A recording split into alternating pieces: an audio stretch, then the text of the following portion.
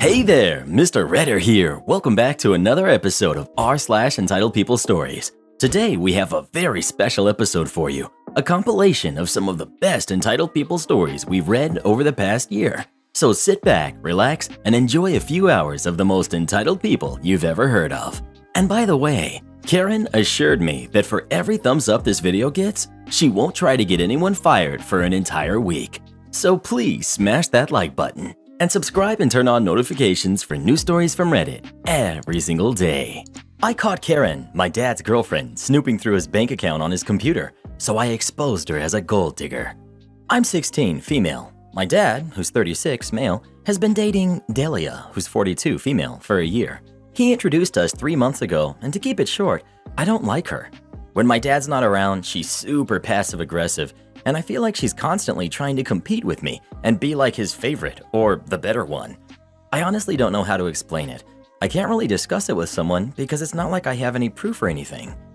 Yesterday, she came here at 8 a.m. because the three of us were supposed to spend the day together. But my dad got called in for an emergency and said he'll be back by 2 p.m. No problem.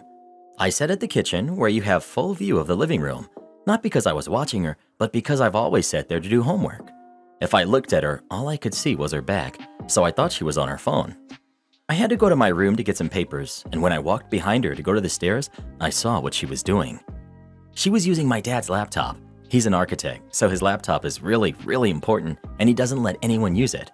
I thought to myself, what? But couples are weird, and guessed that she was the exception. She's also in the field. She saw me, smiled, and I went upstairs, got my thing and came back down. I guess she thought I was going to my room for a while, because when I walked behind her again, she didn't notice me. She was seeing my dad's bank account, his Facebook, and his Instagram. She really had 3 things open at once, and I said, hey, you shouldn't be seeing that, and I took his laptop. She got red in the face and tried to make excuses like, I was trying to close them. It's not what you think. Until she got mad and said that she was his partner, and I had no right to snatch things from her hands, and that I was being a jealous brat because daddy wasn't all mine anymore. She demanded an apology, and I told her to get out until my dad came back because I wasn't comfortable having her around anymore. She did leave, but called my dad crying and made a fake version of what happened. He came back mad, but after I explained what had happened, and he saw the living room footage, he knew I was telling the truth, apologized, and thanked me. My grandmother, on the other hand, is upset because she really loves Delia and said that I did act like a jealous daughter and that when you have a man, you have to make sure he's good, and agreed that I should apologize because I acted like a huge jerk. You're not the jerk, and it's amazing your dad has your back. Let your other family members be mad. You did the right thing for your father. Simple. Not the jerk. Delia was crossing a boundary of your dad's, his rule that no one should touch his laptop, and on top of that, she was clearly invading his privacy by going into his online accounts. You defended his boundary because you knew she was crossing it and her behavior wasn't okay. Well, who do you think is the jerk? OP or Delia? Please let us know. Dad sides with his daughter over his girlfriend? Now that's a pleasant surprise. Husband wrongly accused me of stealing from him, so I returned the shoes that I bought for him. I'm 29, and my husband, who's 36, is the breadwinner of the family. I stay home with the kids who are preschool age. He pays for the mortgage, bills, household needs, food, kids' needs, etc. He has set a monthly budget for each category and handles getting everything done. Recently, he's become overwhelmed and told me to handle grocery shopping, but before he let me, he asked me to write a list of all the stuff we need so he could calculate the total and also so he'd have an idea how much I'll be spending when I take his credit card. I didn't have an issue with that because this way we'd watch our spending habits. However, he said I'm never allowed to get something that isn't on the list unless I'm paying for it some other way. On Friday, I was doing some grocery shopping as usual and saw that the store had some nice shoes on sale. The price was insanely low for this brand, and so I decided to grab a pair for my husband, thinking that he'd be happy with them since he needed new sneakers anyway. I bought them, and when I showed them to him, he flipped out on me, saying I made a huge mistake by buying something that wasn't on the list. I agreed with him, but I thought that since the shoes were for him, then it would be different. He said I messed up and shouldn't have bought those sneakers without even telling him. But in my defense, I said that the price was low, so it's not like I spent $100 on shoes. And also, I saw this as a great deal and wanted him to have those nice sneakers. He plainly said that what I did is considered stealing since he never consented to have those sneakers purchased and said that I'm being irresponsible with money, That is why I no longer have an income and my spending habits need a grip. I felt hurt by what he said. We argued about it for hours and he avoided speaking to me for the rest of the day. The next day, I went and returned the sneakers and took the money back. He got home in the evening and lost it when he found out I returned them. He said he couldn't believe how petty and childish I was to actually do this. I explained I was just correcting my mistake. He tried to contact the store and was told the sneakers were already sold. He even got angry with me, but I told him that he accused me of stealing from him when I was just trying to do a nice gesture for him. He yelled that I had a lot of nerve, calling what I did a nice gesture, while using his money to do it. I told him he had no right to yell at me after I corrected my mistake and gave back the money he accused me of stealing. He threw a fit, then went out with his friends and came home late at night still not talking to me. Did I mess up? Maybe I shouldn't have purchased them knowing they weren't on the list, but I just wanted him to have those sneakers and thought I was doing a nice gesture. Not the jerk. His money? Charge him for cooking, cleaning, laundry, general housekeeping, and childcare then. If you're a stay-at-home mom, he earns family income. This is not right. As for the argument that you stole his money to buy him a gift, it's beyond messed up.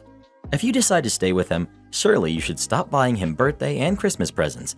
By his own logic, you are stealing from him. My mom took some time off work when my sister and I were very little and my dad worked. I was talking to him about it the other day, and he said, I may have been earning the money, but there's no way I could have dedicated that much time to my job if your mom hadn't been doing so much at home. She earned it just as much as I did. We're a team. You're supposed to be working together, OP. Ask yourself how often your husband acts like you're on opposite sides. Not the jerk. Not the jerk, but I'm seriously concerned for you. Almost all couples in your same situation with only one breadwinner share finances, so you should have your own credit card and be able to make reasonable purchases without discussion. Well, who do you think is the jerk? OP or her husband? Please let us know. Yowza knowza. I'm concerned for her too, to be honest. Am I the jerk for refusing to work from home, so now people can no longer bring their dogs to the office? Hi, I'm 32, female. Here it goes. When everyone was working in the office, dogs were never even an option. Lockdown, shutdown, working from home. People trickled back in, and they're allowed to bring their dogs to ease the transition. My group stays back for another year. Everyone's finally called back to the office. I'm allergic to dogs, and the smell gives me migraines. Huge bummer, because I do like dogs, but it explains why in one foster home I was always feeling sick. Boss says we'll figure something out. People with their own offices are not willing to give them up. Boss tells me that maybe it's best if I work from home. I live in a tiny studio that barely fits my bed, and I have to sit on it or on my floor to have a workspace. I have one window. It's suffocating, and I was starting to go crazy living there during lockdown and working from home. So I say that if I can negotiate a raise that will be enough to help me move to a larger place, I will consider working from home. Boss takes that to their boss, comes back, and says unfortunately it's not in the budget. I say I'm not going back to working from home. Boss insists it couldn't be as bad as I'm saying, and that everyone has to make adjustments. Mind you, boss and most of my other coworkers live in houses that they own. Most have huge backyards, entire rooms to dedicate as an office, etc. So of course they don't think it's a big deal. I stand firm and remind them that someone can give me an office, but no one would. So unfortunately, everyone has to stop bringing the dogs to the office. Coworkers and other people in the building are saying I'm being selfish for not just taking the deal and going back to working from home because they'd all love to be allowed to. When I've told people about the tiny apartment and how I can't afford more, they say things like, just move back in with your parents, or stop buying Starbucks, and start doing Uber and Uber Eats after work, and move to the suburbs, as if I'm choosing to be in this position just to spite them. Others have been like, why can't you just take a Claritin, and tell me I'm making up the smell causing migraines? Each of them has a suggestion about how I should just go out of my way to make all these changes, some of which I can't even do, just because people want to bring their dogs to the office. Am I really the jerk for this? Thanks for the responses so far. I appreciate the judgments, and they're giving me a lot to think about. Just as a note, due to circumstances I'd prefer to not get into too much, I cannot just go find a new job or a new place to live. These are things that are, for me, out of my control for the time being. Things will hopefully change in a few years. Not the jerk, but I'd start looking for a better job. People are jerks in an office, and they won't get over this. Your environment there is only going to get worse. Not the jerk. If they want to be with their dogs so much, one of them should make the sacrifice of giving up their office or they should be given the option to work from home. Not the jerk. Dogs weren't permitted before lockdown. They shouldn't be permitted now. Yeah, it sucks leaving the fur babies at home, but it is what it is. I may be out of line with my thinking, but this could technically be considered discrimination because of a known medical condition. Maybe the threat of an EEOC complaint would straighten out your boss. 1000% not the jerk. This is your health. I love dogs too, but I would not bring mine to a place that would cause someone else discomfort. I occasionally bring my dogs to work. However, I always let coworkers know that they are coming and I ask if it's okay. When we hire new staff, I ask them how they feel about dogs in the workplace. If it made one single person uncomfortable, I would not bring the dogs. Fortunately, we are all dog obsessed, so it's all good. It's not as easy as take a Claritin. I hate when people say that. I have a severe food allergy. Can't even be in the same room with it. Coworkers are totally cool with just not bringing that food to work. Some will go out to their cars to eat it, then wash their hands when they come back in. That's how kind, caring human beings behave. Well, who do you think is the jerk? OP or coworkers? Please let us know. Employees fighting over not being able to bring their dogs to work? If I owned any shares in this company, I'd sell them right now. Leveraging my job description to put an end user in his place. I used to manage a Cadillac dealerships network a couple of years ago. There was a car salesman who also liked to study computers in his spare time. Unfortunately, that also meant that he knew way too much to be absolutely dangerous. I would constantly get complaints about him bunking down on a specific floating desk on the floor and locking it out from anyone to use it but him. I reached out to management about it, but they didn't want to do anything about it. Even though he was bypassing many security features like local admin, used to boot ENV to give himself local admin, web filtering, unapproved apps, remoting, etc. All via USB with a bunch of portable apps. Management. Why are you coming to us about an IT problem? This isn't a management problem when it involves computers. Isn't that your job? I'm pretty sure that's in your job description. You get the idea. But I was sick and tired of getting calls and messages daily about this one guy. So I decided that if management wasn't going to have my back on this issue, then I guess I have free reign to handle it how I please, right? Since I was dealing with an above-average user, I decided to go to the furthest extreme. I took a machine, imaged it to the same image as the floating desk machines, and went to town planning all the restrictions needed. BIOS locked with password. Boot to USB disabled. Chassis locked and closed. Auto login to a generic sales account. USB disabled in Windows. Desktop redirected to a folder on the file server with locked permissions. No delete, specific icons only.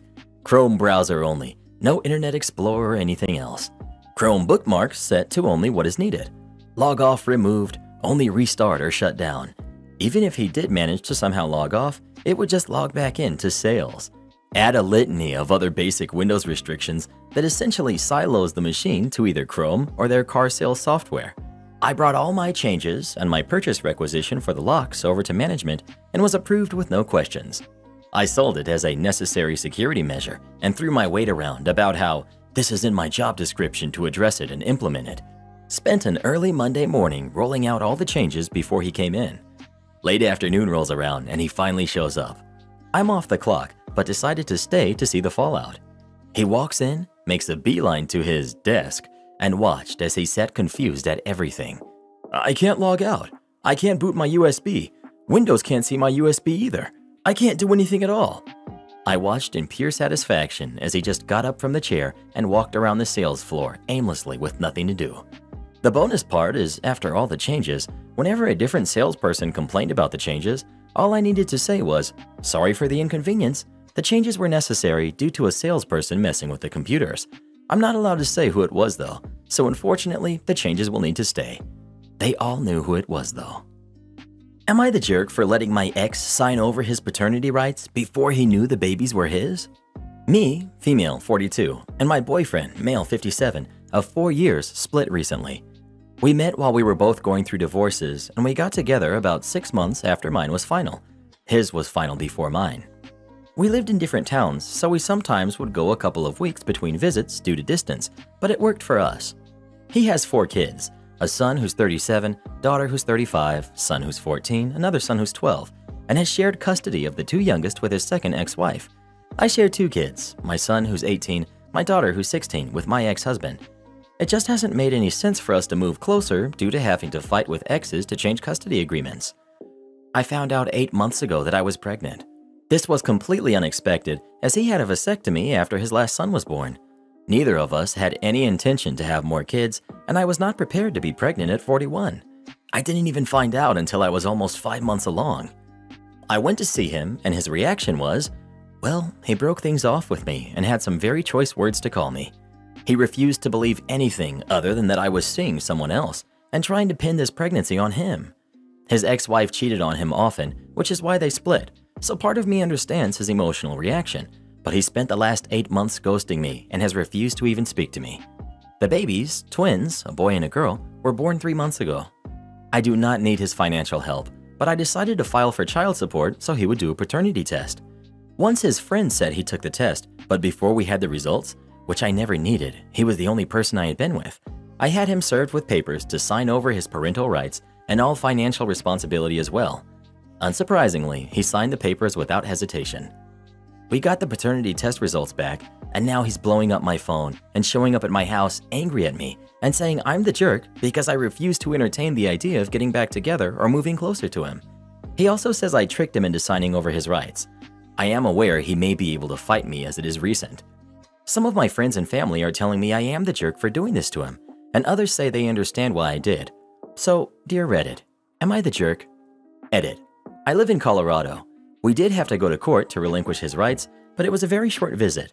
He did not deny paternity. He admitted to never wanting anything to do with the babies, that he had not met them, and that the distance between us would make it difficult to co-parent. My lawyer brought up his felony, that he had abandoned the babies, the fact that I have both financial means and family support. The judge agreed termination was acceptable. I will apologize because after speaking to a few people, I'm learning it is rarely this smooth when my lawyer made it sound and seem so easy. I do know he can fight and possibly get his rights back, and I'm undecided on if I would fight him on that. I am absolutely willing to co-parent with the man. I am not willing to forget what happened and just start dating again. Not the jerk. Why would you get back together with someone who accused you of cheating? He has nobody to blame but himself. And if he signed over rights and the kids weren't his, the papers wouldn't have meant a darn thing. Sounds to me like his family is giving him crap and now he wants to save face. OP. I do believe he really felt there was zero chance of the babies being his. I was 100% fine with a paternity test when I found out I was pregnant because of course with the vasectomy he was going to have concerns and that I could have dealt with. But ghosting me was childish and left me alone when I was feeling very vulnerable. Now he wants to be a family. He is a good dad, and I would be okay with him being in the twins' lives, but I don't want to pass off kids every other week for the next 18 years. Not the jerk. He didn't have a problem with accusing you of cheating. He didn't have a problem with leaving you alone the rest of your pregnancy. He didn't have a problem with giving up his parental rights. Now he should not have a problem with facing the consequences. He's saying that you tricked him into signing over his rights? Yeah, sure, right. Unless you presented a stack of mundane papers awaiting his signature and hid the paternity docs in the middle, he knowingly signed away his rights. There was no trickery. Your ex needs a wake-up call on reality and personal responsibility. Not the jerk. Well, who do you think is the jerk? OP or her ex? Please let us know. Don't want to heed my warning about giving deep discounts to wealthy clients? I work for a company that does commissions for clients. I'm the manager of my department. This comes with a number of responsibilities. One of them is bidding on work. Last fall, I evaluated the current global situation and how it would be affecting the costs of our supplies and possible shortages as well as inflation. As a result, I priced a few of our pieces of work to help prepare us for the price increases I had predicted, giving us an 8 to 10% profit upon completion. A well-known client came in and contracted us to do a rather large and time-intensive project.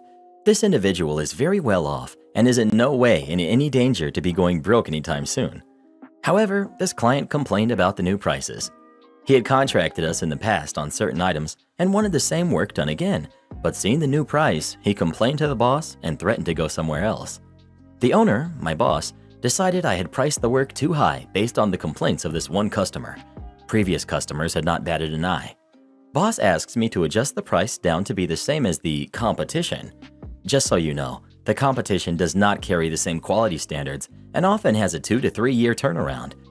I explained this to the boss that my numbers were based on the increases from suppliers and subcontractors, who I speak to regularly. These companies we work with warned me beforehand about what was coming, and I took it all to heart. I had passed the warning on to the boss at the time, but it appeared he blew it off or forgot about it, and at the time of making the new price list, he didn't complain. It wasn't until this one, somewhat well-known local client rose his stink that he decided to bring the issue up with me. So boss insisted that we should be pricing lower to keep up with the competition or we would lose this customer. Of course, I argued that it wouldn't hurt us in the long run, and all we would be doing is attracting tire kickers. He stood his ground though, and I didn't have the energy to fight him on it. So in the end, he's the boss and got what he wanted. So the time came to order the supplies and pay the subcontractors. The cost of these materials, as well as the work done on them, were 90% of the price boss had agreed to for the customer. This is before my own labor costs were factored in. Boss sees the bill and gets really upset and asks me what the customer was paying to have the work done. I gently reminded him that this was for rich tire kicker customer, and I had warned him well beforehand, but because he wanted to retain rich tire kicker customer, he got what he wanted, but the company did the work at cost, and perhaps more with my labor factored in. Boss later came to me and asked me to make up a new price list. I told him I didn't need to. I did that last fall, and as long as no one gives deep discounts, we will be in the green. He's listening to me now. I'm the chief inspector of a helicopter maintenance facility. We have a few high net worth individuals, billionaires, not multimillionaires, multi-billionaires, whose helicopters we perform annual inspections on. One of them has over-the-top documentation requirements, well above and beyond the FAA minimum requirements, which already aren't anything to scoff at, due to their management company's policies. For the last 2 years, I've been telling our sales and contracts folks to bid higher on that particular customer to help recover the cost of the man-hours associated with all their additional documentation. Sales and contracts. Oh no, we can't do that. We could lose the customer that way. For the last 2 annual inspections, our profit margin on this customer was negative once and almost made 1% once, because we refused to charge the billionaire's flight department a little extra over an irrational fear of losing them as a customer. Karen mother demands the password to see my grades. Little bit of backstory. The story revolves around me, 17 female, and my mom, 36 female, who I will call Entitled Mom. Entitled Mom and my dad went their separate ways when I was very little. They weren't married, and I went to live with my grandparents on my dad's side. Entitled Mom would sometimes spend a few days with us and then go who knows where. Around 2 years ago, she left and didn't come back. I see her maybe once a month. In my country, we have a website that shows your grades, exams, and stuff like that. You have your email and a password. I never gave Entitled Mom my password because she never asked for it, and I didn't think that she'd even need to see my grades. No one except me has my password. So I was doing my homework, and I got a call from Entitled Mom. That's rare, so I picked it up. This is approximately the conversation. Entitled Mom. Hey, OP, how are you? Me. Good, how about you? A little bit tired, but fine. Me. Good to hear. Do you need anything? Entitled Mom. Well, I just wanted to know how you are and ask you to give me your password to your grades. Me. What? Why? I lost the password I had, so can you give it to me again? Me. What are you talking about? Why do you even have my password? Well, you typed it in on my phone once years ago and it stayed there. I changed my phone, so I need you to give it to me again. Me. No, you will not have my password. That's my personal information, and I don't feel comfortable by you looking at my grades and exams. Oh, come on. It's just grades. And besides, I am your mom. I have the right to see your grades. It's not that big of a deal. Me. It is. You can't look at my grades. It's my personal information, and I don't want you anywhere near it. And besides, you aren't really a good mom to begin with. Oh, are we going there now? Well, you shouldn't complain that much. After all, I lived the life you wanted to have. A life I wanted? Are you nuts? I can't believe you would say that to a minor. Do you hear yourself? Are you crazy? Why are you yelling? If it's about your grades, me, this is not about my grades. This is about my private information that you have no right to. You are a bad parent, and I'm so ashamed to be related to you. I'm going to change the password, and goodbye. I stopped the call then, and I changed the password right away. This type of conversation is not unusual for her, but she really made me mad. That's all. I just wanted to share my story. License email mailboxes for all former employees? I don't recommend it, but okay. Edit for clarity. Bad IT Director had a few nicknames, like IT Director, Dental Commander, IT Commando, Computer Commando, IT Joe, IT Boy, Hacker God, Hacker Dude, and IT Bob. These were all real nicknames we gave to the guy as we dealt with his antics. Sorry if confusing, but personally my favorite part of dealing with him. Everyone else as named. A few years ago at my previous job, I was a senior technician at a managed service provider of IT services. We were a small company and were often yes men to just about anybody who would offer us money in exchange to their requests. The owner of our company would not push back against those that made crazy demands, overly cheap, or even overly disrespectful clients.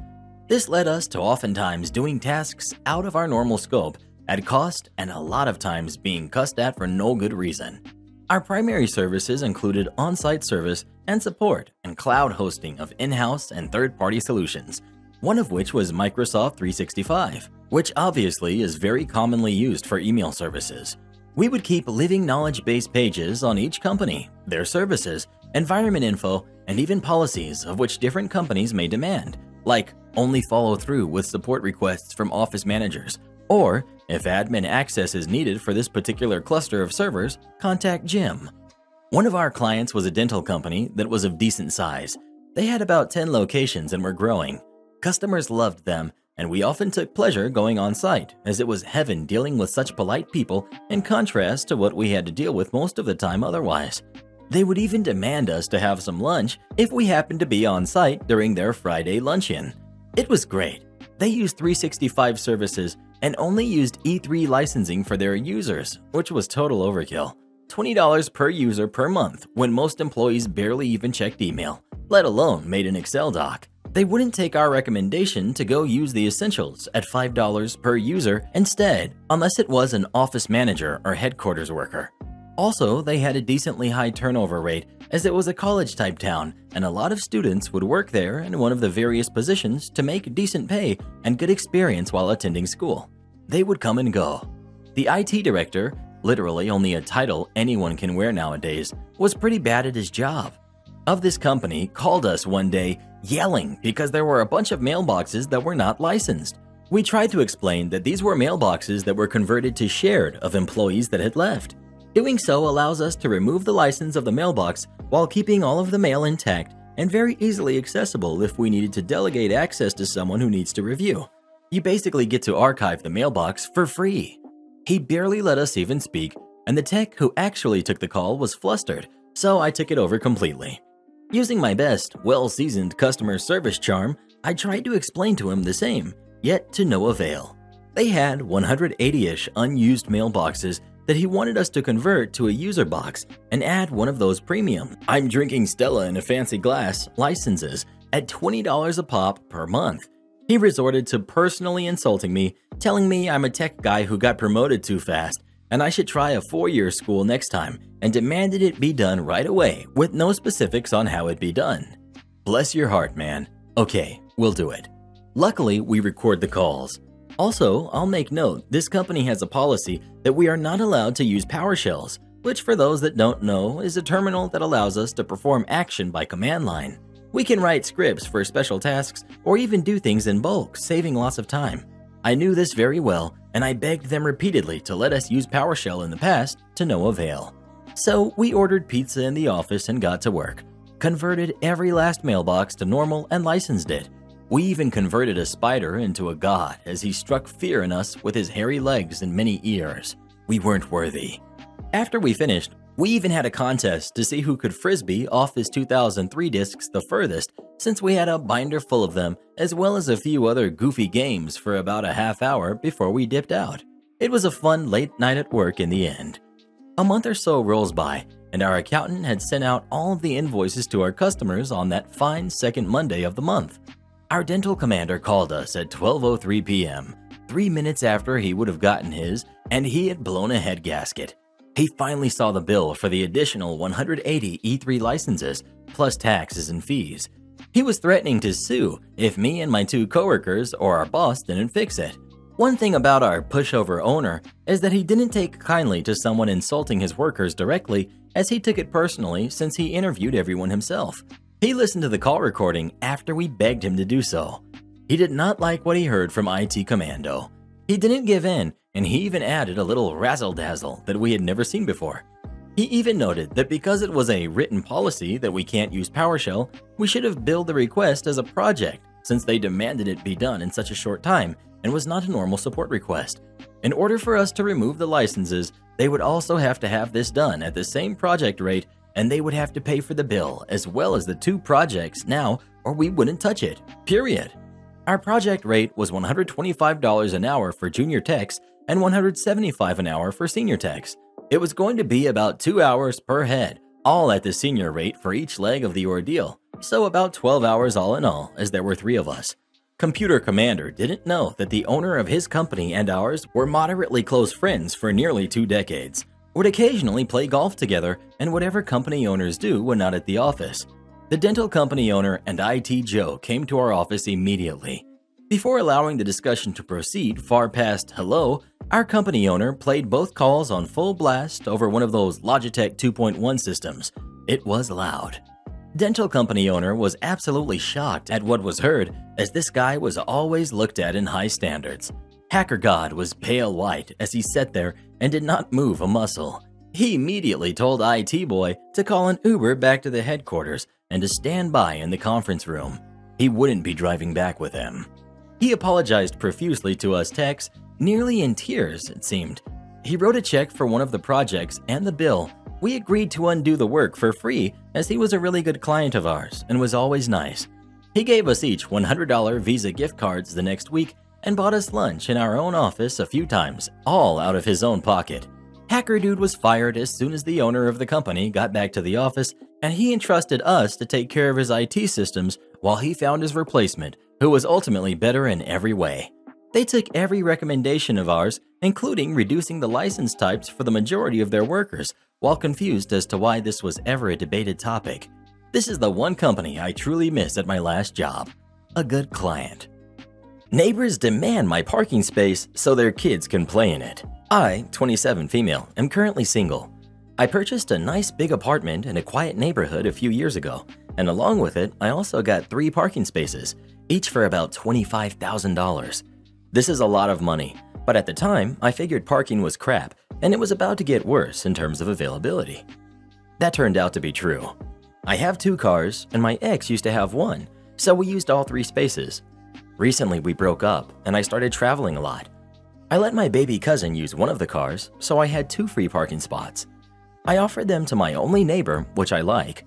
She's engaged but has no kids. I rented them both to her for $100, even though realistically rent should be $700 to $800. I checked prices and they're going crazy. One space rents for $300 to $400. The rest of our neighbors were not a favorite choice of mine because honestly, they suck. One of my parking spaces is kind of small, and I have a big BMW which I parked in that spot one night. The next day, they had parked in such a way that I was unable to move without crashing into someone. When I asked them to move their cars and promised to just switch around parking spots so issues don't repeat, I got the answer. "You are smart enough to leave your car there. You should be smart enough to get it out. Don't you have a million cars? Go drive somewhere else." I got them towed and they screamed at me, so that was fun. Suffice to say, we are not friends with the 4 families involved in this fiasco, which is why my lovely neighbor, Sky, that even defended me, got my parking spots. People noticed Sky's cars, and only a few days later, they made a building association meeting, something I haven't been invited to in a year, and sat me down and let me know that the parking situation is unfair. They said I have to put the parking spots up for the whole building and have a rent auction for who will pay the most. They said they feel I was being unfair as they had kids and Sky doesn't. I felt bad and talked it over with Sky. She agreed her and her fiance can manage with one of the bigger spaces, which barely fits 2 cars, the second blocking the first. Well, they weren't happy. Apparently, they all wanted this big parking space because it is in the shade and they can put slides and other contraptions for their kids to play in.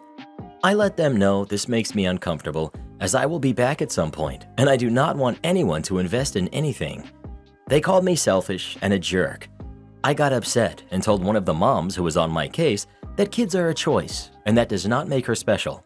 She kept saying, "No wonder you are single. No wonder you don't have kids." She called me a rich, spoiled brat. No one except Sky speaks with me anymore. Should I just give them the parking spot they want? Am I the jerk? No way. You shouldn't even give them a chance to rent any of your spaces. They can't choose who you rent to. You own it, you get to decide. For all they know, you're not renting it.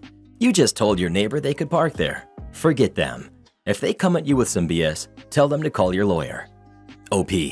I'm trying to figure something out because at the end of the day, I gotta look at them every day and watch them sneer and scowl. I know parking spaces are mine, and ultimately the decision is up to me. I may be second-guessing the fairness of it all and how I acted. I have told them off and have refused to talk about it anymore. I guess I just want a more grown-up solution. I don't even understand why they're fighting so hard for 2 spaces, which I will most likely reclaim in a month when I get homesick. Not the jerk. Do not listen to them. Get a lawyer. Have all communications regarding the spaces referred to your lawyer. Get business cards from him to hand out. Don't listen to people who don't care about you. Also, get cameras for your residence and enjoy your life. Am I the jerk for refusing to pay for my stepson's tuition? Some quick background knowledge.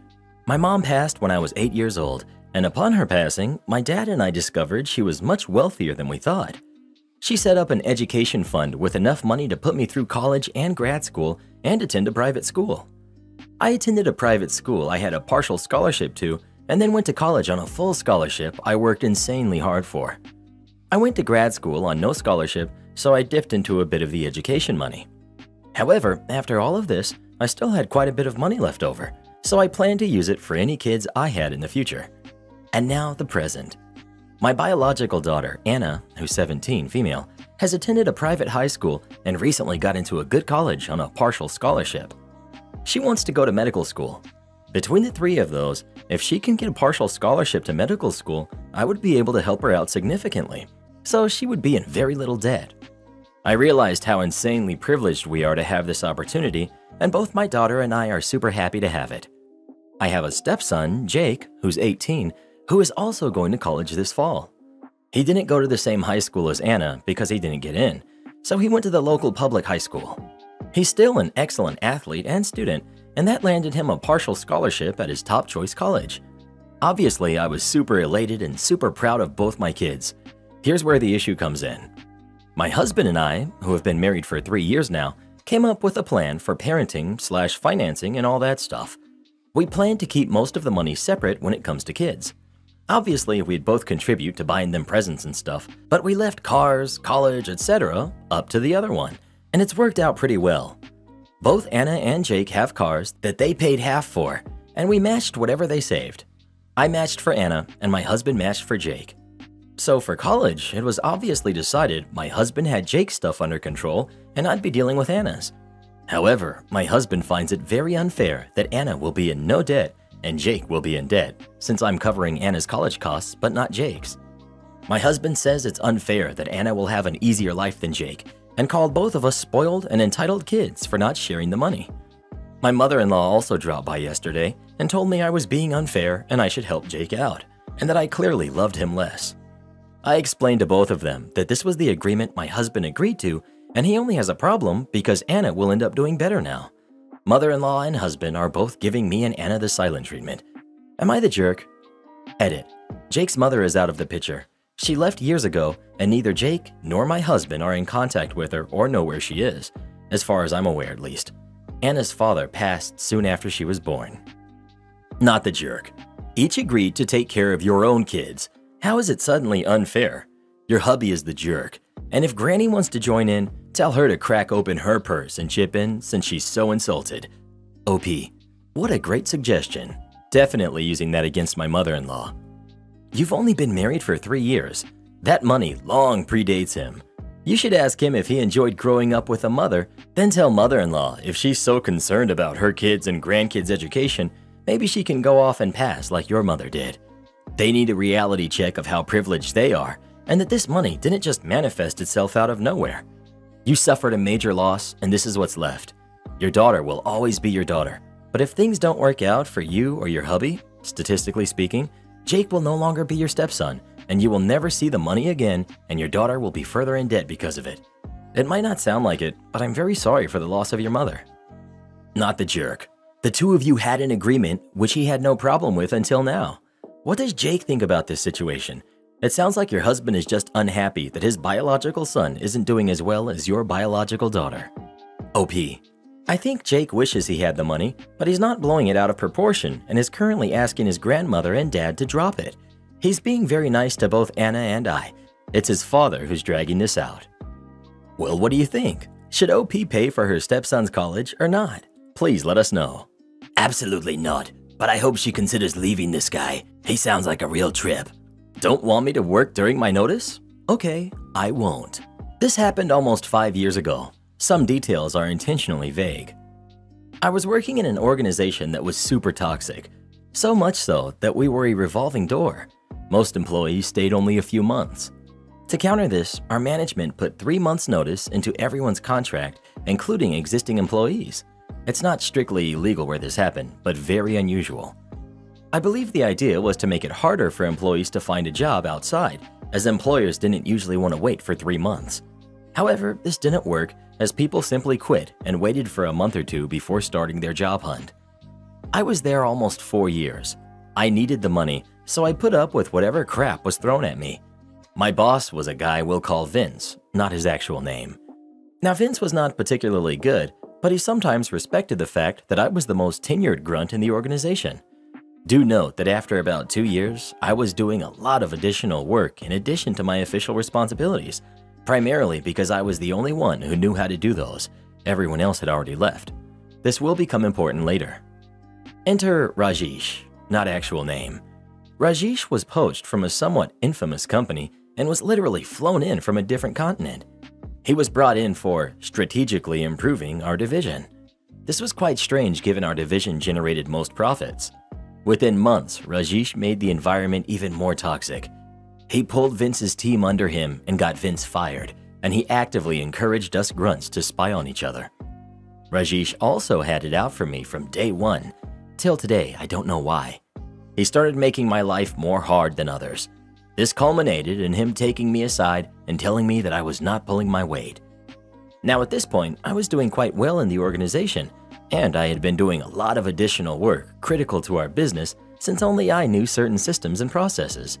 So I was quite angry. I started looking out. I still wasn't brave enough to quit and start looking. Fortunately, I was able to find a job that was willing to wait the 3 months. So it was my turn to take Rajesh aside and tell him that I quit. Boy, Rajesh was angry.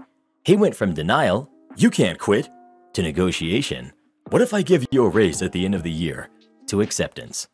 Thus, I was serving my notice and working away like an honest bee, my usual work plus the additional work. At this point, I was called by HR and told that Rajesh wanted me gone. The insane part was that they wanted me to pay the company for the 2.5-month shortfall in notice. I obviously refused, then went back and checked the contract.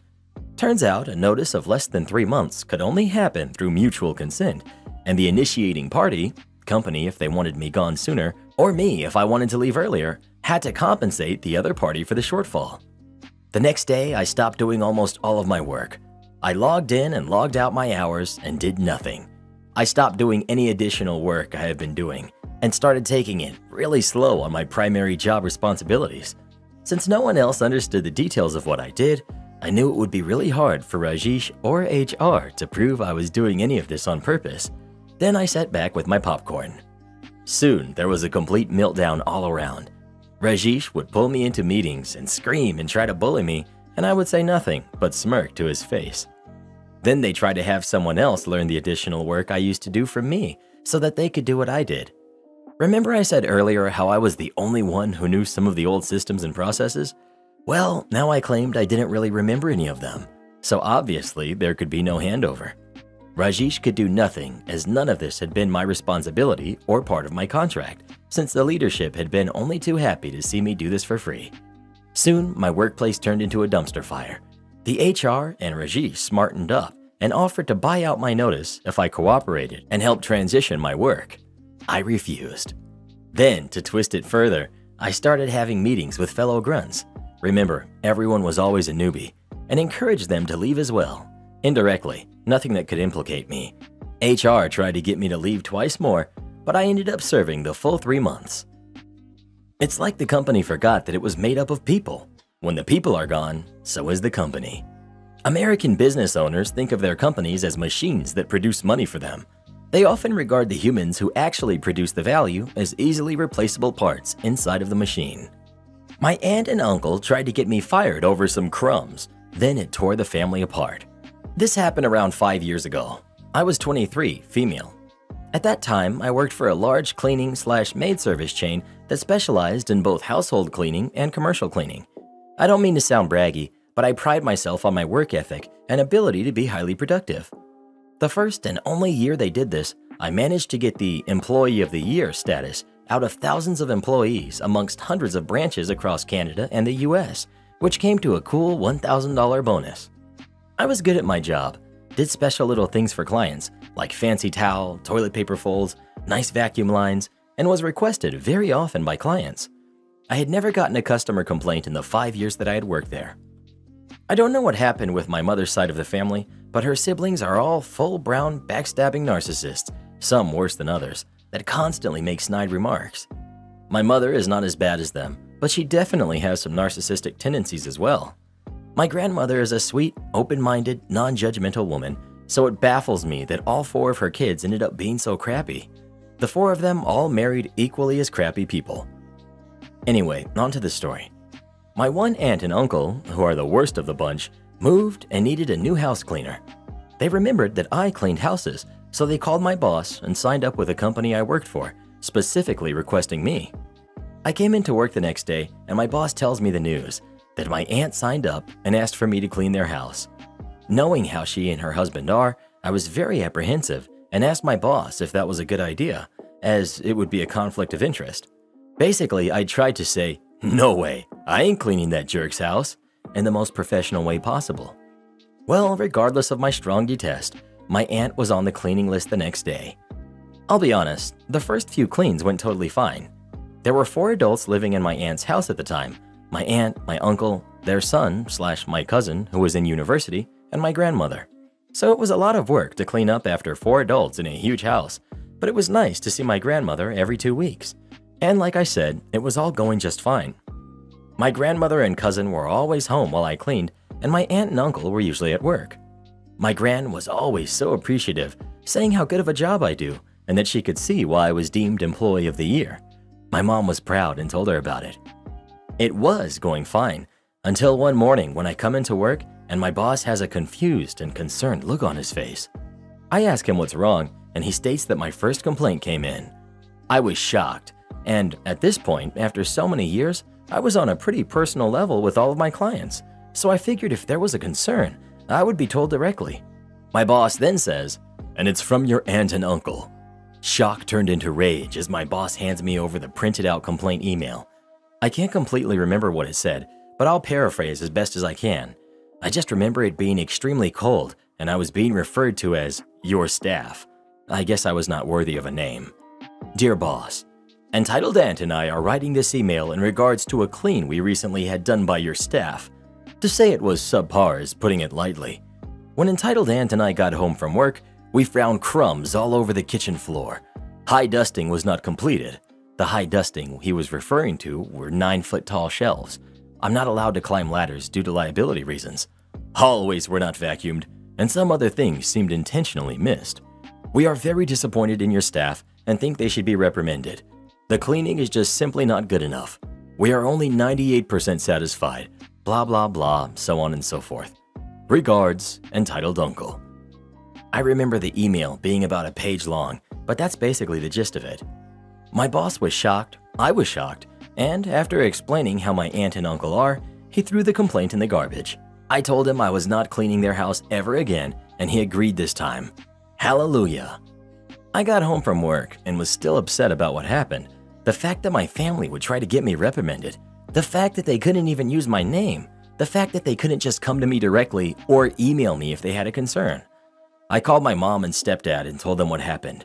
I had taken a picture of the complaint email, so I sent it to them. They were upset, like more upset than I thought they would be. My stepdad called my uncle and told him he was a complete jerk, asked them exactly what their intentions were with that email, and why they would go out of their way to try and get their niece fired or reprimanded. Who the heck does that to their own family? My uncle was a complete coward and groveled an apology with his tail between his legs. After he got chewed out by my stepdad, he called me. I let it go to voicemail. He left a voicemail basically saying, "Why would you tell your parents about what happened? This was a professional matter that should have been kept between us and your work. The email was a misunderstanding. We're so sorry, Brookie." Oh, now I get a name? A nickname even? Please call me back so we can sort this out. I never called him back.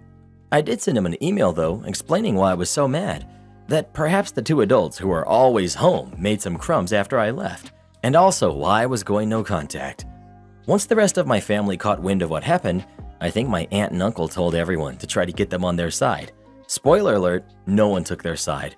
My aunt and uncle's kids, my cousins, reached out to me personally to apologize for their parents' behavior. My grandma apologized for her daughter's behavior, and this whole thing essentially tore the family apart. My grandma moved out not long after. My mom didn't talk to her sister for a year. My stepdad still hasn't spoken to either of them since, and I haven't spoken to my uncle since either. It's been 5 years. The son that doesn't live with them also went no contact for quite some time. There have also been no family Christmas, Thanksgiving, Easter dinners since this happened. Everyone knew that they were jerks, but I guess this was just the straw that broke the camel's back for a lot of my family. Not your fault. Your jerk aunt and uncle got what they deserved. And your uncle is horrible for coming after you after he got chewed out. Definitely keep that voicemail in case he tries to start crap again. Also, nice job on your boss for agreeing with you, because in some cases, the boss doesn't care to hear the story from the other side. OP. He was a great boss, part of the reason why I stayed so long. It's hard to find a job that is managed by someone who actually has empathy. Am I the jerk for skipping my best friend's wedding just because? I'm 31, female, and a hermit. I have exactly 2 friends, and I talk to them and to my family mostly online, meeting them only every now and then. I don't have social anxiety or anything, but people just drain me so much that I can barely function by the end of a workday. Just extremely introverted, I guess. I don't do social gatherings, and people who met me know this. Friend 1 got married last year. I showed up for the ceremony, dropped off my gift, and left before the reception even started. She thanked me for showing up at all. Barely an hour into the reception of my own brother's wedding, he told me that I'm free to go home now. He's surprised I lasted this long. The issue. Friend number 2 is getting married next year, and she's planning a destination wedding. I'd like to make this clear. There's just no universe in which I'm flying 6 hours only to spend a full weekend socializing with people I don't even know. I told friend number 2 I will follow the ceremony online and give them my present after they return. She got upset and is currently giving me the "I'm not mad, I'm disappointed" routine. She said she's upset because I'm prioritizing my own comfort over her feelings. I told her she's right and that I will always put my comfort level above other people's feelings, hence the number of friends I have, and that she knew this very well from the start. Does that make me a jerky friend? Probably yes. Was one of the first things I said to her, "We can be friends, but don't expect me to go to your wedding"?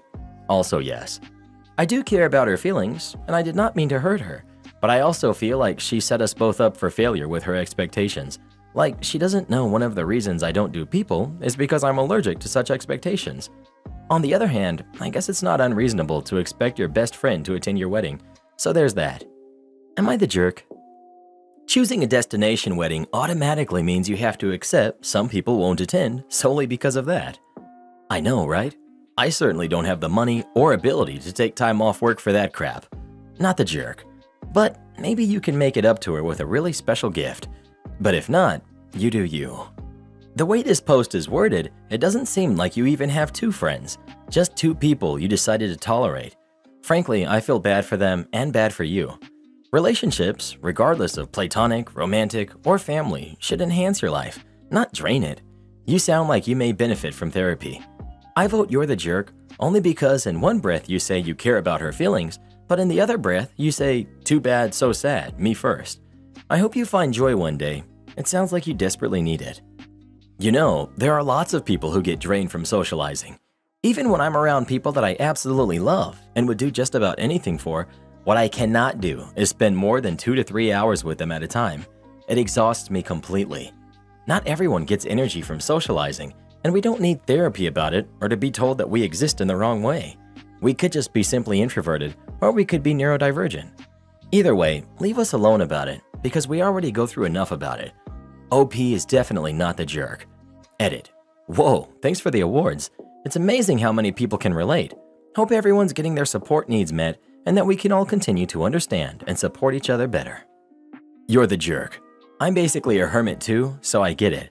But when you prioritize your personal comfort over a huge event in your friend's life, you're clearly communicating what your priorities are. You can't expect that not to hurt people's feelings. It's a destination wedding though. That changes things. Travel can be incredibly draining even if you love all the people around you. You're the jerk. I'm introverted too, but I suck it up when someone needs me to be there for them. You're entitled to do what you want, yes, but don't be surprised when your two friends become one friend and your one friend becomes none. Friendship is a two-way street, and it seems like your friends will soon realize you bring nothing to the table and why even bother anymore. Well, who do you think is the jerk? OP or her friend? Please let us know. OP's not the jerk, her friend is. Don't at me, bruh. Am I the jerk for giving my aunt back all the Star Wars stuff she gifted me? So my aunt, for some reason, thinks she decides other people's interests for them. She just gifts them a bunch of stuff from it, even if they like something else. She's done it since I was a kid. Example, my mom barely even drinks Coke, but she has tons of Coke products. A clock, a shirt, a blanket, a bear, cups, etc. Lately, she's been getting my 15-year-old brother Minecraft stuff, which he doesn't play. I don't like Star Wars, never have. I tried watching a few of the movies and they didn't interest me. Since I was 11 or 12, I'm 17 now, my aunt gives me something Star Wars related for my birthday or Christmas. I literally have a shelf in my closet I put the stuff on because I won't wear it, and I have no use for it. But every so often, she'll bring it up to my mom, so it's nice to have just in case. We've told her countless times that we appreciate the thought, but those are things that we're not interested in. She just brushes it off and says, "Those are popular," or "Everyone likes Star Wars." I've tried telling her not to buy me anything, but she still does. Well, yesterday she came over for dinner, and my mom said something about going shopping the next day. Then my aunt started with, "Well, he has a bunch of shirts I've given him over the years that I never see him in, so he definitely doesn't need shirts." I just sort of sat there. Then she looked at me and said, "Why don't you wear the stuff I give you?" I said, "Because it's in my room." She got up and barged into my room, uninvited, then said, "I don't see it." So I opened my closet. She said, "You have it hidden in your closet?" I was like, "Yeah, I don't like Star Wars, as I've told you a million times, so I stick it in the closet." She said, "You might not like Star Wars, but you should at least use it and appreciate the gift." I just stood there. She said, "Either start using it or give it back, and I'll just give it to someone that's not ungrateful." So I grabbed a box and put it in there and gave it to her. She said, "I can't believe you're being so inconsiderate and hurtful," and left. My mom said she can't believe I would do that.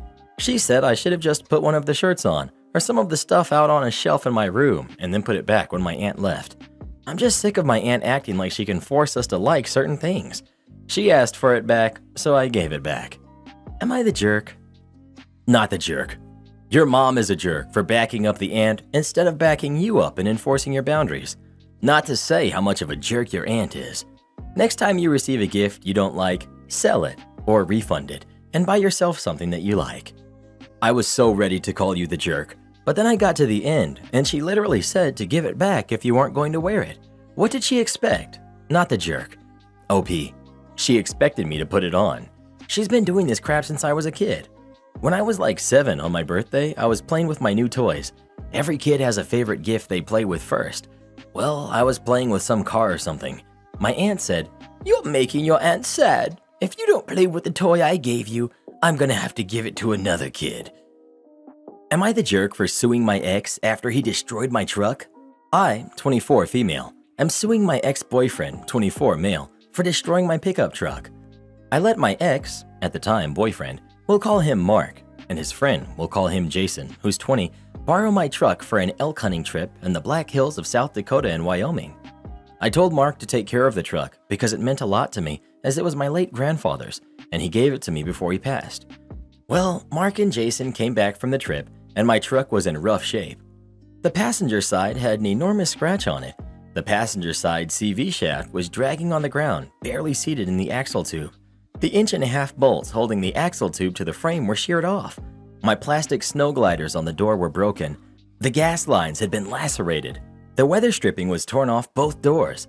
The dash was torn apart and wires were hanging. My stereo plate was missing. The horn cover was missing. There were dents and scratches everywhere. Considering this truck was in pristine condition with no rust, dents, or scratches previously for an early 80s model Chevy, I was absolutely livid. Not to mention the caked-on dirt, grass, mud, and clay everywhere. They didn't bother to wash it or even fill it with gas. It was bone dry. The damage to just fix the truck to make it drivable again cost me around $4,000 in parts. I needed a new front differential because all the fluid leaked out and wrecked the gears. The scratches and dents and cosmetic work are going to cost me a lot more. I also had to replace the gas lines, pump, and fuel tank because they ran it dry and burnt out the pump. At first, when I asked Mark and Jason what happened, they lied to me and said it was rough terrain and things like this happen. Parts get worn down and break. I knew this was BS as it was far from wear and tear damage. Well, Mark's brother, Dayton, 23, came in clutch with the actual story of what happened. Apparently, Mark was driving and Jason wanted to drive, in which I specifically said only Mark is allowed to drive. Jason grabbed the wheel, jumped a ditch, sideswiped a tree, and landed in a bush. I was furious with Mark as he lied to me, and I knew with him living paycheck to paycheck, he wouldn't be able to fix the truck. Shortly later, he broke up with me, and I was forced to move out of the townhouse that we were sharing. I'm sure this was to avoid paying me and/or talking to me. So, to pay for all the damages, I'm suing him. His family has come after me on social media, stating I let him borrow the truck and I'm responsible for what happened to it, not him. I, of course, blocked all of them as I don't need their negativity. Not the jerk. Sue him for the damages. The truck was in his care when it sustained the damage, therefore he is responsible for paying for it. Fist Pounder Boss. I'm a retired former investigator and can now share some insane stories. In my personal experience, 60% of the people were outstanding, 20% were pretty good, 15% were mediocre, and 5% were downright awful. Unfortunately, many of the awful ones got promoted. I've seen my share of fist pounders, chest thumpers, and screamers. You can't reasonably confront or stand toe-to-toe with them, or you will lose and there will be consequences. For you. So many of us learned the skill of malicious compliance. We learned that if someone was going to pound their fist, make sure there is a thumbtack on the desk. If they're going to thump their chest, put a pin in their hand. Years ago, I was in charge of a program, which meant that I had the mind-numbing administrative task of handling the budget and purchasing supplies, in addition to all the other duties. My then supervisor, control freak, was a fist pounder, chest thumper, and screamer. Boss was known for overworking his people, demanding 14-plus-hour days and often 7-day work weeks. Boss was just assigned to oversee my program, and he summoned me into his office. Boss pounded his fist and demanded that I go through him and have him approve every supply purchase I made.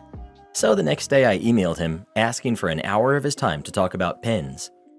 On the day of the meeting, I began with, "Boss, I need to buy pens for the program. How many pens should I buy?" Boss, "I don't know, 50? Me, "Okay, 50. But what about the 0.5 or 0.75 point? How many of those and what brands?" Boss, impatient shrug, "How about half and half?" Me, "But we don't use much of the 0.75. It would be a waste." "Okay, how about 70-30? "Sounds good." "Fine, go do it." "We're not done. We still need to talk about brands and red pens. What about markers?" I chewed up an hour of his time talking about pens, red pens, blue pens, multicolor pens, ballpoint or gel, Sharpies, etc. When done, I said I needed an hour of his office time tomorrow to talk about paper. He broke in 3 days and angrily told me to get what I needed and just send him the receipts. Don't want anyone parking in front of your house? Okay, Karen, let's see what the cops think about that. So when I was around 6 years old, I lived with my family in a nice house in a small city in Poland. It was a quiet neighborhood on the outskirts, and pretty much all the neighbors knew each other. There were no sidewalks around the part of the street that I lived on, only one crappy sidewalk that started on the other side in front of my neighbor's house. It's important to remember that the sidewalk was very old and in bad shape. Still to this day, people are asking the city to fix it. This story is about that neighbor, Karen. She was an older lady. Everyone suspected that she really didn't have anything better to do than gossip and disturb everyone trying to rule the street. Everyone was commenting that if you wanted to get the whole area to know something, you had to tell her that message as a secret. Whenever someone came to visit us, they usually parked their car in front of our property. But on bigger meetups, like barbecues or parties, people would park in front of our closest neighbors' houses too. That never was a problem. No gates were obstructed and no one was disturbed. Well, almost. Karen hated when someone parked in front of her house. She would always run out yelling about, "How dare you park your filthy car on my precious sidewalk?" My mother is not someone that lets someone yell at her. She had many discussions with Karen about the laws and rules that stated that she doesn't own anything outside of her fence, which means that the sidewalk is public and anyone can park on it as long as they leave enough space for a wheelchair to pass. That wasn't enough. Every time someone would come to us and park their car there, the yelling would start. Until one time when my mother's friend, Tomek, came for a coffee during winter. He's a local policeman and his specialty is road law. So my mother tells him about Karen and her behavior regarding the sidewalk. Tomek laughs since that thing was in such a bad shape that it can barely even be called a sidewalk. When he was leaving, he assured my mom that he would stop by the next day for a coffee on his lunch break. Next day comes by and I was playing with my brother in the snow. We see a black car pulling over in front of Karen's house, and as the driver gets out, Karen storms out of her house yelling, "You can't park here. This is my sidewalk. Get your filthy car off my property." Well, there he was, Tomek, with his full uniform, hat and all, turning around towards Karen as comically as he could. Tomek, "Excuse me? You tell me that I can't park my car here?" Yes. "But this is a sidewalk open to the public." "Yes, this is my sidewalk." "So let me get this right. This is your sidewalk?" "Yes." "And you are the one responsible for taking care of it?" Karen proudly. "Well, yes, I am. That's why I don't allow anyone to park here." Tomek, "Oh, that's so nice that I found you. So it's your sidewalk. You are responsible for clearing the snow from it to not create danger for the people walking on it. Since it was not plowed, I need to write you a fine for endangering public safety," he says as he pulls out his notebook. "But no other sidewalks are plowed." "Oh, it doesn't matter. The other sidewalks belong to the city. The clearing crew is working on cleaning them. But since this sidewalk is yours, it's your responsibility." "But I'm old. I can't shovel the snow." "Then you need to hire someone to do it. Of course, if the sidewalk happened to be of public property." Yes, it's not mine." "But a moment ago you were yelling at me that it was. So what is it? Is it yours or not? Because I don't know if I should fine you now." "No, it's not." "All right, seems like we cleared that up. Now if you ever harass anyone like you did with me, it could result in a fine. So I recommend you watching out on what you claim to be yours." And then he proceeded to cross the street and enjoy a coffee in our house. Karen never disturbed anyone for parking in front of her house again. She would only stare at people trying to burn holes in their skulls with her sight. My sister doesn't want to free her live-in unpaid maid, so I got her fired.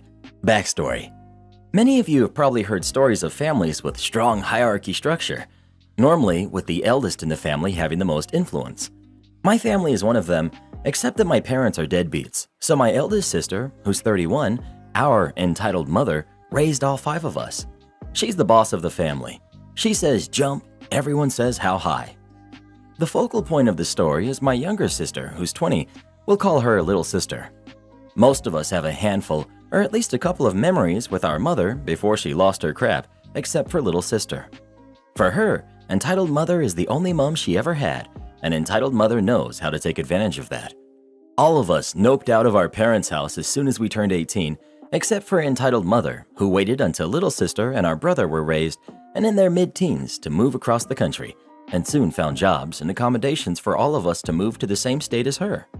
Little sister begged for years to move in with her, but entitled mother always denied, saying that somebody had to take care of our father, and because she and her new husband needed privacy and space.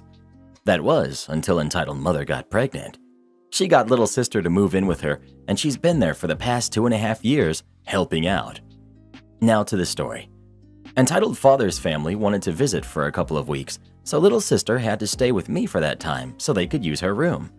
It's worth noting that entitled mother didn't ask or let me know about it. She just dropped little sister off. One day, she saw me studying for my master's degree and said something about how she always wanted to go to college, and this is how it went. Me: "So, why don't you?" Little sister: "Oh, I talked to entitled mother about it, but she said not everyone is the college type and that I wouldn't have time to work, study, and take care of niece at the same time, and it's expensive." Me: "Most people work and study at the same time, and she can put niece in a daycare. I'm sure it wouldn't be that much more expensive than what she's already paying you."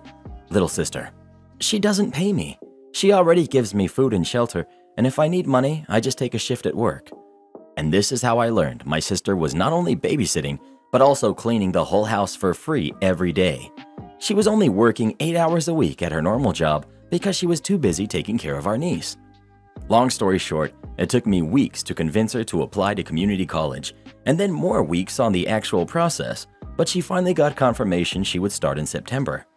All of that behind entitled mother's back. She was planning on telling everyone the next time we all got together, which would be Independence Day. But before that could happen, entitled mother got everyone together at her house to announce that she was pregnant. Little sister starts crying because now she wouldn't be allowed to go to college. Entitled mother gets deeply hurt and offended that she planned this behind her back. I butt in. Our other siblings butt in. It's just generally a mess. "How could you do this to me? Who's going to take care of the babies? I can't believe you'd be so selfish. If you like OP so much, go stay with her." These were all some of the things she said. She kicked me and little sister out, who stayed with me until they made peace. Both of our siblings reached out, one to say that I should have minded my own business, and the other to tell me that she was on my side but wouldn't say anything. After that, little sister moved back with her and didn't go to college, but they agreed she would get paid $6 an hour and be allowed to take more shifts at her job until the baby is born, and then go to real college after the kid turns 1 year old. I know it's messed up, but all of them, especially my little sister, worship entitled mother like a god. I waited a year to act on my revenge, making sure my sister had saved up enough money to live on her own. The revenge. First, what I did was research the legality of paying a homeless person in food and shelter. In the US, and depending on the state, it's legal as long as you do not cross the line and the person becomes an employee. For example, you can give the person a list of tasks you want done. However, you cannot say it has to be done in a certain amount of time. You also cannot request someone to be somewhere at a certain time. You can ask, but not demand on the time. It comes down to a choice of words. Also, you have to comply with rental laws. If your local laws say that you must give 30 days notice to a tenant, then you must give 30 days notice to this person as well. I had proof of all of the situation. Several screenshots of entitled mother admitting to not paying and not allowing little sister to move out or get a job, and also admitting to kicking her out whenever she wanted. All this technicality seemed worthless since no one would sue her. But that didn't matter. I just wanted to make sure that her boss knew that if she were to be sued, it would be a sure case. Entitled mother works for a civil rights attorney's office, so discovering she has a literal modern-day slave would probably get her fired.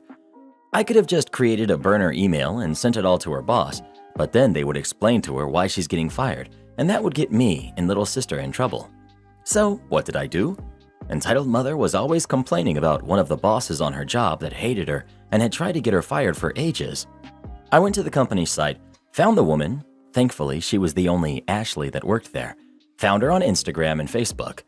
There, she had a post tagging her yoga studio. Went to said yoga studio and created my membership. It took a few weeks of trial and error trying to find exactly what class Ashley belonged to, but I finally found her.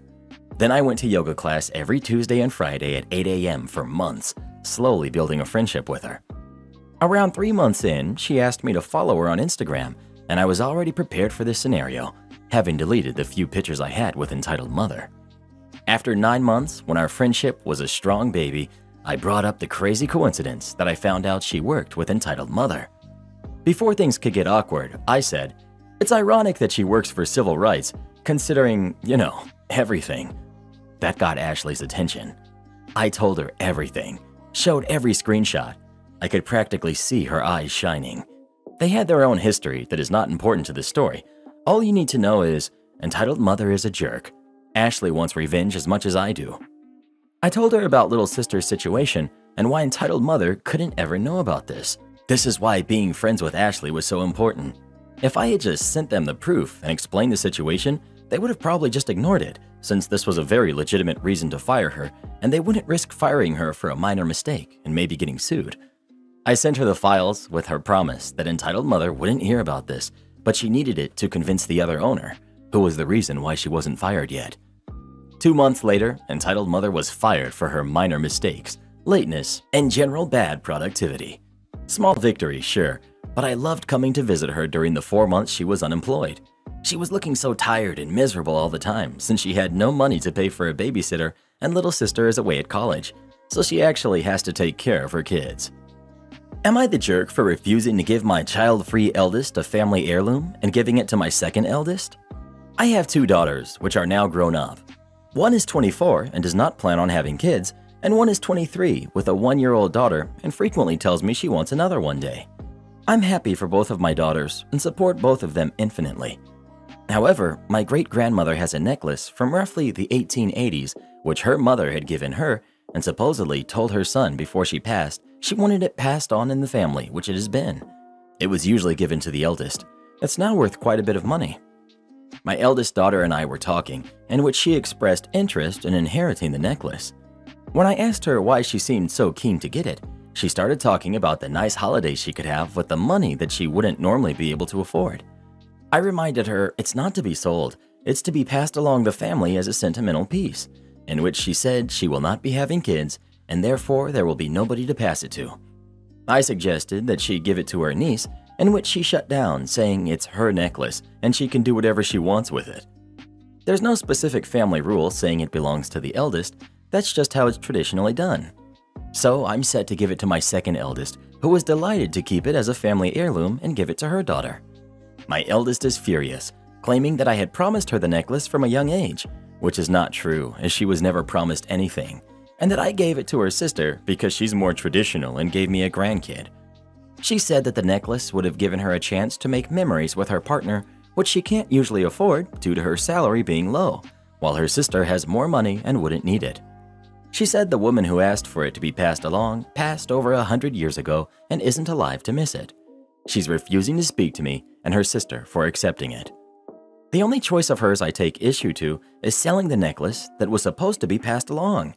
I love my daughter, but I believe she's being entitled, but I do not want to lose her over this. Am I the jerk? Not the jerk. You're not giving it to your older daughter because she's child-free. You're not giving it to her because she's planning to sell it. Very different things. This. And if the person who started it passed a long time ago and their wishes don't matter anymore, the unspoken rule of passing it to the eldest daughter doesn't matter either. So you, as the current owner of the necklace, get to decide what to do with it. She can't have it both ways. If she wants to dismiss the tradition of passing it along, she can't invoke the same tradition to demand it. And you're still alive, so according to her logic, your wish for it to be passed along generations should be respected. Who looks at a 100-year-old family heirloom that's been passed down for generations and thinks, this would make a mighty fine vacation to some far-off locale that I can't normally afford? Not the jerk. Plus, she's likely wrong. Old jewelry is usually not worth that much. I have several antique pieces with diamonds and had them appraised for insurance value. Even though they're all over a century old, none of them are worth more than a few $100s. Unless the piece has huge rocks or belonged to someone famous, you're not likely to get much for it. Would I be the jerk if I canceled my daughter's celebratory trip because I need to be somewhere else? I've always promised my daughter that after her final exam results, UK, kids are on their last week, she can finally travel alone and take a holiday with her friends before uni. My daughter and her friends have been planning it for a while, and me and the other girls' parents are funding the trip and are all excited for them to finally travel on their own. They have planned for it to be a week long. But I just found out that my sister will be having her first baby, my nephew, and has invited me to spend the week with her, her partner, and the baby. And it's the same week my daughter would be away. And I desperately want to be with my sister and spend time with the newborn, but it would mean traveling across the country for a week. Where my sister lives is further into the countryside and often has dodgy reception, so chances are I wouldn't be receiving many calls there. I feel pretty uncomfortable with my daughter being away when I'm not home, because what if she had an emergency and needed me to come get her? I probably wouldn't get her calls, and if I did, I wouldn't be in the right position to plan something for her. Obviously, the ideal situation was for me to be at home so I could be easily accessible to her. Will I be a huge jerk if I withdraw my daughter from the trip? She's been looking forward to it for years, but my nephew will only be a newborn once, and my daughter has her whole life to travel. Would I be the jerk? I'm very stressed out about this, but I'm pretty sure of my decision to withdraw her. Just want to make sure it won't hurt her. Post-edit. Thank you to the parents and the kids telling me that it would hurt her. I'm still uncomfortable not being home when she's away, so I think I'll just visit my sister another time. Like someone said, my nephew isn't going anywhere. I was putting him over my daughter. Thank you for helping me see this. You're the jerk. Your daughter is traveling alone and is a young adult. Your presence at home is not needed. Just coordinate for your daughter to have a secondary emergency contact if she temporarily can't reach you. I'm assuming that these are high school finals, like the kids are going to college. You really need to not helicopter parent and let your kid just go learn to be an adult. In my opinion, you would be the jerk. I completely understand you wanting to be with your sister and her newborn, but your kid has to take priority. As you've said, they've been planning it for a while and they're traveling on their own. There's no real reason for you to cancel it given that you don't need to be present. You might have bad reception, but you can organize with your daughter who she can call in case of emergency. If there was an emergency at home, you still wouldn't be reachable.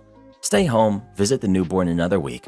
I'm sure your sister will happily reschedule and the long holidays are only a stone's throw away.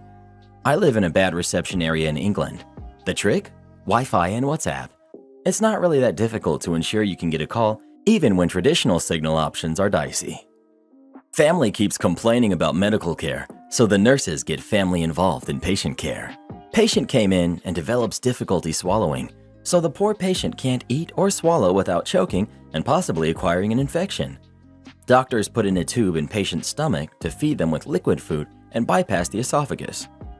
At first, patient was being fed through a slow drip controlled by a machine. Then family complained that patient wasn't tolerating the continuous feed, so the doctor took the machine away, and now I and the other nurses would have to go in the room 3 times a day to feed patient manually. Family complained the next day that the patient's stomach was bloated, so the doctor changed order to 4 times a day. A nurse would have to go in there to feed the patient. Next day, family complained patient wasn't going to the bathroom after not eating for several days and undergoing a surgery, so that's to be expected. But the doctor caved to the family's complaining and changed the order to every 4 hours.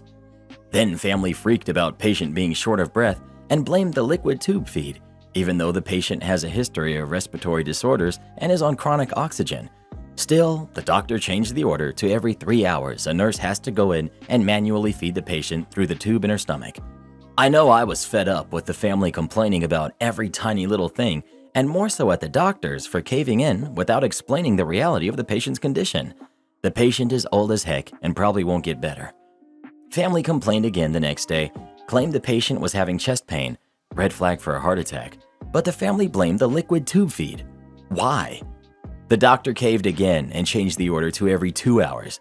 Every 2 hours, I, or whoever was taking care of the patient, would have to go in there and spend 20 minutes in the room dealing with the patient and her family. As many people now know, nurses do not have time to mess around. We barely have time to go to the bathroom. So, malicious compliance. This patient is not going to get better, so family needs to know how to feed her through the tube. I educate the family and show them how to do it at 6 p.m. I make sure to turn on all of the lights, turn the TV off, and get the family really involved. They wash their hands, they put on gloves, handle the tube, etc. Then at 8 p.m., I make the patient's son do the tube feed. It takes half an hour, and I can tell he's really freaked out. Then I go back in at 10 p.m., midnight, 2 a.m. By 4 a.m., the son was complaining that I should be the one doing the tube feedings because it's so often. He looks exhausted and terrible. I tell him flatly that it's not rocket science and that he's going to be doing the tube feedings himself at home, by himself with no backup nurse. He takes forever to do the 4 a.m. tube feed because he's so tired. Afterwards, while he's watching me clean up the patient, he comments that the patient seems to be tolerating the tube feeds better, and maybe we can go back to doing it every 3 to 4 hours instead of every 2 hours. I look him dead in his bloodshot eyes and say that when the doctor orders something, then there's no wiggle room. It's literally the law. Because of the family's multiple concerns, it's every 2 hours until the doctor signs a new order and that I'm going to be coming in, flipping all the lights on every 2 hours until I go home. The look of defeat on the son's face was so sweet, and almost made the every 2 hours nonsense worth it. Awful post and terrible attitude towards the family. Your issue is with the doctors who aren't managing the family's expectations or ensuring they fully understand the situation. If my family member is in the hospital, I will advocate for them as best as I can. I don't care if it means extra work for the nurses or doctors, if it's in the best interest for the patient. If it isn't, then the doctor needs to explain and discuss that with me. You shouldn't be a nurse. Imagine bragging on Reddit for karma that you did this to a family dealing with a terrible illness of a loved one. You are literally a jerk. Do your job with empathy. This ticks me off. How is this the family's fault? They have no education on this, and now a burnt-out nurse gets upset, so takes it out on the family when it's the issue of the doctor. Yes, you are overworked. Why not educate the family about the reality of it instead of doing this to her son? Good on you. As a Paul Care and aged care nurse, I feel your frustration so much. It's so messed up when doctors fail to have realistic conversations with family and let them make ridiculous choices like this. You handled it perfectly. I find it crazy when it's even an option to put a feeding tube in someone at the end of their days. It's cruel and just prolonging the inevitable. Well, what do you think? Is OP a jerk for how she handled this or not? Please let us know. Am I the jerk for effectively making my sister homeless? So I know how that sounds bad, but hear me out. My sister lived with my aunt for 6 years. When my aunt passed 2 years ago, she left the house to my mother instead of my sister, because my sister's never been able to hold down a job and has been evicted 3 times for failure to pay. My mom told her she could continue living in the house, but that she would have to pay the taxes and the homeowner's insurance, about $190 a month, plus the electric bill. Well, about midway through last year, she's yet to pay anything during the month, and came to find out she'd never put the electric bill in her name and it rang up almost $3,000 on my aunt's account. So having had enough, my mother gave her 30 days to be out last July. When November rolled around and she still hadn't left, me and my mother went down there. She admitted that she had never told her boyfriend that they were being kicked out and that they hadn't even looked for anywhere to go. Around this time, I offered to buy the house for my mother and that I would just start the process to evict them through the courts. My mother volunteered to just give me the house so I could raise my family in it. It's about 3 times bigger than my current home. It's 3,600 square feet. Well, last month, I filed the unlawful detainer. 2 weeks ago, we had court, and she cried and cried in front of the judge, who ultimately told her that I had the deed, so she has no lease, and upon seeing all of the bills my mother has had to pay to keep the house from being seized, told her to get out within 10 days. Well, yesterday was day 10, and they still haven't packed a single thing, so I filed to have the sheriff's department remove her by force. The department posted on her door that if she wasn't out within 72 hours, she would be charged with trespassing. She and her boyfriend have been texting me almost non-stop, telling me I need to rescind it, because they're going to be homeless, and how could I do this to family? I don't think I'm in the wrong. They've had a year to figure this out. My mother's had to pay their light bill for almost a year because they wouldn't let her just turn the power off because of lockdown. I look at it that every decision she's made in her 35 years of life has led her to this. So, am I wrong? And before people start mentioning it, I don't care if I don't have a relationship with her after this. Things have always been strained between us anyway. Not the jerk. Sounds like your sister and her boyfriend need a serious wake-up call.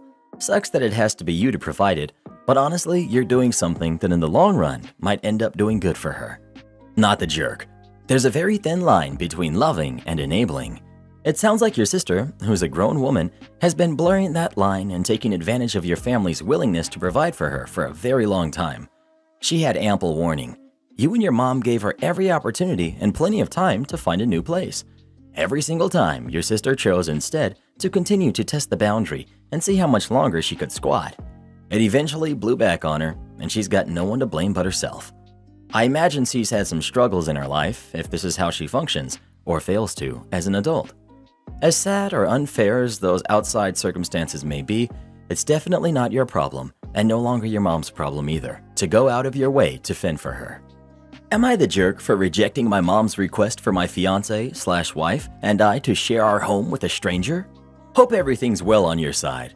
I, 30, male, live in the highest COL place in the world. To give some context, everything in New York City looks affordable by comparison.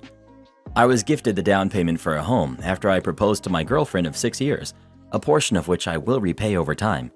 In most families, this would be regular visits, physical labor, helping the family to cover large purchases, etc. Now my mom is angry that I don't want to share my house with a stranger. I'm eternally grateful for the opportunities from my parents and grandparents, great education, steady shelter, and skipping the regular Asian parents' income tax, because my income has been pretty low the past few years. That said, I do cover large purchases at home. My parents can also be incredibly difficult. Both have zero sense of personal boundaries and are hugely controlling. Also, my father has anger issues and plays favorites, to the point he admits it openly, while my mother is the classic type A, demanding, ambitious, often emotional, anxious. The last few years have been especially rough with all the misinformation. I just don't have the strength to deal with them anymore. So when I got a big promotion, plus successfully proposed to my girlfriend of 6 years, she said yes. I was excited to have a legitimate chance to move away without hurting their feelings. Things were even better when they and my grandparents decided to gift me the down payment for my home, though I will need to repay some of it back to them later. The rest of my house will be paid for with my own money and mortgage, even though I did mention I may need temporary aid if something happens to my job, just in case. Here's when trouble arrived. My grandpa recently became ill. He's over 95 years old and needed a live-in nurse. She would sleep during the day and monitor him during the evening, so she needs a bed in a room. My parents' and grandparents' home are already packed with medical stuff, so that is an issue. During conversation with my mom last night, out of nowhere, she joked that it would be perfect for the nurse to live at my place. It was not a joke. I manage a team of 30 people at work, but nothing has prepared me for this. The nurse is a stranger to me, save for a few highs and buys. I'm not prepared to give a stranger, or my parents, free access to the home while we're bone chicken wowing, trying to sleep at night, or working in the office during the day. Am I to install cameras inside my home? How am I even supposed to tell my fiance about this? I asked my mom the above. Her response in the moment of frustration was that I should simply tell my fiance this is happening. Something about how we paid for the house and that she'd be bad wife material if she isn't willing to follow our house rules. My mom also criticized me for being selfish, for not willing to share my apartment with a stranger nurse. I understand the nurse will be a huge help. I really want to help too, but this living arrangement seems crazy. Am I the jerk? Not the jerk. The money for the house was not a gift. You have the expectation of paying that back, so it's a loan. You don't owe favors for loans. An alternative is using some of the space in your house to store equipment they don't need at the moment. Not the jerk. This is a big, unreasonable ask. Surely they can clear a room, put stuff in storage perhaps. There are other ways. Your parents sound intrusive and are guilt-tripping you for a loan you are going to repay. Excuse me, why is there an automatic 18% gratuity for parties of 6 or more? Because large parties are an extra burden to bear. Because if one person's section is bogarted by a large party, their night is sink or swim based on your charity. Because the number one reason service staff will have a breakdown or spontaneously quit their job is getting done over on a large bill. Automatic gratuity is there to protect the staff and the business. Cue this one high-maintenance sort and his family of 12. Despite their best efforts to run me ragged, everything went super smooth and genial. Then came the bill. Excuse me, but why is there an 18% gratuity? I'd like to write in my own tip. And you can. There's a line below where you can add whatever you'd like on top of the gratuity, and it's much appreciated. No. I'm talking about the principle. I always tip above 20%. Big, moment. But having it forced on the customer feels unfair. Me, playing coy. Well, if you wanted to tip above 20%, you can just add the 2% or whatever on the tip line underneath. It's the principle. I just thanked him and walked away. He sat there stewing for 15 minutes while his family was polishing off desserts and gathering their things to leave. A situation best ignored until they leave. And sure enough, he had signed the bill. No extra tip. Shocked Pikachu face. But managed to write out an entire novel on the front and back of his bill, addressed to the owner, detailing why automatic gratuities are the worst thing ever and how much more he would have tipped if it wasn't an imposition. Basically could have just written underneath, "Too long didn't read, I'm a cheap jerk." One of my first service jobs was at a corporate place where the gratuity was conditional on large parties, and at best you could only ask the party for permission to apply it. Most said sure, fine, but of course. So one night, my entire section is cordoned off for a large party of 20, mostly teenagers, and they did that obnoxious crap like ordering steaks well done, eating half of it, then complaining they want a new one, or asking for extra drinks when I was explicit about no free refills, but still complaining when the bill came, etc. I was gutted because I knew what was coming with the $400 bill. Hey, you guys cool if we add a gratuity? What's that? It's an 18% tip added to the bill to ensure staff, nah, it's cool, we got you. Long sigh and head down in shame. They left me $15. My tip out on the party was $20, and I would never do over the rest of the staff, so I took a net loss of $5 for the night. I was shaking and ready to quit. Managers were all, bummer, but it's like that, see you tomorrow. I worked the slow lunch shift the next morning, and as soon as the rush was starting to hit, the general manager comes up to me. Hey, I'm gonna cut you and send you on break for a couple of hours. I'm gonna need you to come back in tonight. I was so checked out. No, I'm not scheduled and already have plans. Sorry. His eyes got big. The next morning, I tried clocking in, and the point of sale didn't recognize my number. GM had decided to can me on some trumped-up BS, but it was clearly because I had been insubordinate. Good riddance. New neighbors keep using our pool without permission. Should I call the cops on them? I'm 32, female. My wife and I finally bought our own home instead of renting. It took a lot of work, but we did it, and it's a home we both love and plan to spend the rest of our lives in. It even has a pool, which is just amazing and something I'd always wanted but never thought I'd have. The issue is our next-door neighbors. I keep finding their kids using our pool, having hopped our fence, and I keep getting them to leave.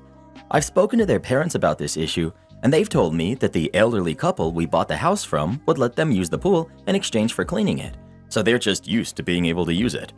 I told them that was fine when it was the last neighbor, but it's something my wife and I are not comfortable with as we don't know them well enough. Plus, if they were to get hurt, we'd feel awful about it. They insist that nobody would get hurt and asked if it would be okay if they used it whenever we weren't using it, as they're just kids, and spoke about how it's getting hotter now. I was getting annoyed at this point and told them they should get their own pool then, and I'd already told them we weren't comfortable with this. Ever since then, I've had to chase them away a couple more times, and their parents are constantly sending me dirty looks whenever they see me. I've since posted a sign stating it's a private pool and can only be used with permission. Am I really being unfair here? Yes, it sucks that they had an arrangement with the last owners, but it's our pool now. Not the jerk. You know those parents would sue you into the next century if someone got hurt in your pool. You need to have your pool totally fenced off with a locking gate. I would also report the kids to the police as trespassing, if only to put the parents on notice. OP should tell the neighbors that next time they will call the cops. And if they don't take the warning seriously, actually call the cops. OP has already put signs up and everything, and the law is on OP's side. You are wrong. The law is not on OP's side. A pool is an attractive nuisance, and regardless of signs, fence, etc., OP is liable. I had all the stuff, fence, alarm, etc., and lost a lawsuit when a known neighborhood nuisance hopped the fence, was drunk, and ended up passing. Well, what would you do in this situation? Would you let them use your pool or not? Please let us know. Absolutely not. It's a lawsuit waiting to happen. Am I the jerk for not wanting to exclude my wife and kids from a trip? I, 28 male, have 5 kids with my wife, who's 32. Please don't come after us for how many kids we have. I work roughly 50 hours a week, 10-hour days Monday through Friday, and my wife is a stay-at-home mom. She does the majority of everything, cleaning, cooking, everything minus the shopping, which my wife orders online and I pick up at the store. So here's the am I the jerk scenario. My work schedules a work bonding fishing trip from Friday night to Sunday over the summer. I say no way I'm going for the following reasons, despite my wife telling me to go and have fun. First of all, every Saturday I schedule my wife for some type of treat-yourself appointment and send her on a mini shopping spree / kiddo-free morning to do whatever she wants with one rule: the kids stay at home. It's about her and her only. Second, I'm not leaving my wife for 2 nights and a day for fishing and drinking. If I want to go fishing, I'll take the 5-year-old twins with me to give my wife less to juggle and create some memories. Third, the ladies that work at the office feel excluded because they don't like fishing. Fourth, they call it a stag weekend, despite no one getting married. And I don't trust that phrasing, especially since they're going fishing near a very popular college-age vacation spot known for the bars and the wasted weekend shenanigans. So my coworkers have been calling me whipped since I said no, and saying it'll give them a chance to know me better since I don't go out with them on Wednesday when they go to the bar and have always missed the trip. All my coworkers all have wives, kids, or significant others, so I recommended we do a family camp out during the planning meeting, which would cost the same amount, and do those blow-up things on the lake, boating if you have one, skis, etc., and do a cookout kind of deal with family activities with my work renting small cabins for families to use.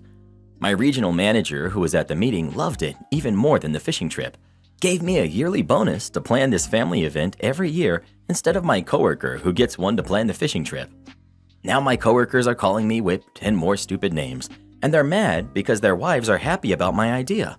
Their wives have even emailed me about a mom Saturday morning idea, like my wife has, and I added it into the plan, and are mad that their stag weekend is canceled and, quote, spend a work-paid trip babysitting.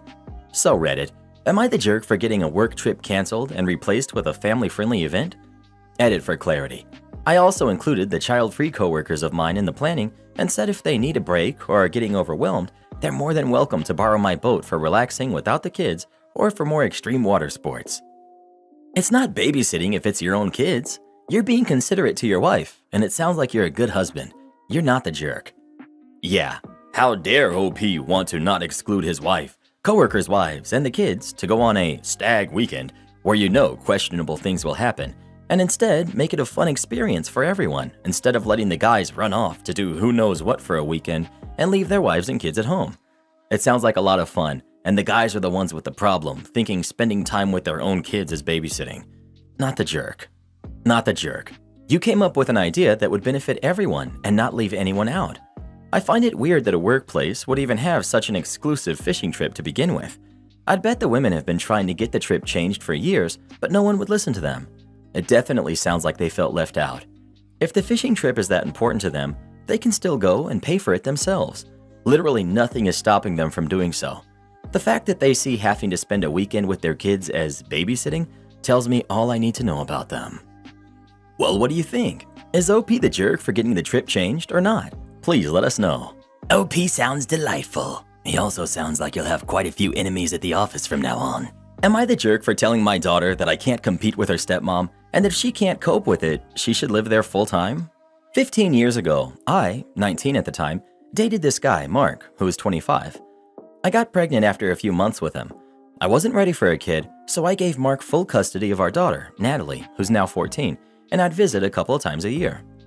Mark is from a good family and already had a great job when we first met. He quickly climbed up the ladder and was able to give Natalie a very privileged life. When Natalie was 2, he met Amy, and they got married when Natalie was 4. Natalie and Amy have always been very close, and Amy is very much involved in her life. She's room mom, head of the PTA. She was the soccer coach, the softball coach, head of the theater guild, and found a way to be part of everything Natalie was involved in. She also drives Natalie to school early in the mornings so they could stop for breakfast first, and she packs Natalie's lunch every day, and not something like peanut butter and jelly in a bag of chips. She makes Natalie steak or quiche or lettuce wraps with a side of salad with homemade dressing, fresh fruit, and homemade dessert. Natalie doesn't understand that the only reason Amy is able to do all of this is because she doesn't work and she doesn't have to do much around the house. They have a cleaning service come multiple times a week. I recently got an apartment close to Mark and Amy's house, and I have Natalie 1 week out of the month now. It was pretty hard for both of us at first. Natalie had a hard time understanding that we're not stopping for breakfast before school, and the best thing she's going to get from me for lunch is a turkey sandwich, cookie from the grocery store I work at, a bag of chips, and an apple. She was also not used to the fact that she has to clean up after herself.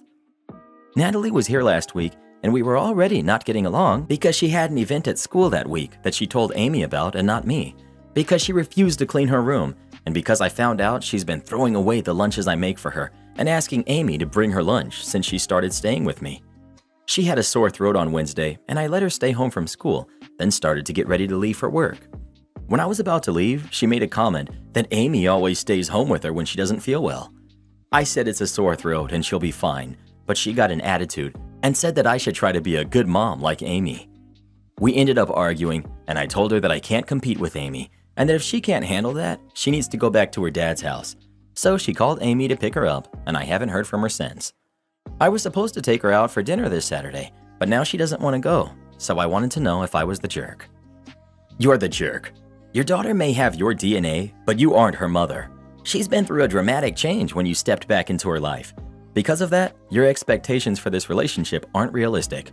She's 14, and you literally abandoned her at birth. You have a golden opportunity to get to know the young woman she's becoming, but you've turned this situation into a competition between you and her mother. You cannot blame her at all for not wanting to spend time with you. I don't understand how OP turned it into a competition. Given the example provided in the post, what was she supposed to do? Miss work to stay home with Amy and lose money and day off for a non-emergency? Just because her stepmother doesn't work and could actually stay with Amy in such a situation because she A, is not employed, B, doesn't rely on the money from work. There was a no-win for OP there. The kid literally demands stuff OP can't provide, like breakfast at cafes, because she cannot afford it on a single income, presumably. Your comment contains no actual advice of what she was supposed to do, apart from generic do better. Edit. Just to clarify, there are different issues here. OP is not the jerk for the situation described in the post, and that's what I refer to in this comment. However, she appears to be the jerk for forcefully inserting herself into the life of this teenager by fighting Natalie's parents in court for custody, instead of simply agreeing to visitation rights. All this presumably in response to Amy wanting to adopt. Not the jerk. I think you need a full stop and try to imagine how you'd feel if you were your daughter.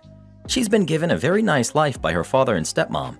You were rarely in the picture, and that's when it suited you. Now you decided to become a mom, and you think this human whom you birthed should be so happy to have you in her life. I wouldn't. I'd be upset if I had to leave the comfort of my home to go stay with a stranger for a week every month, simply because she decides to move close enough that it's convenient for her.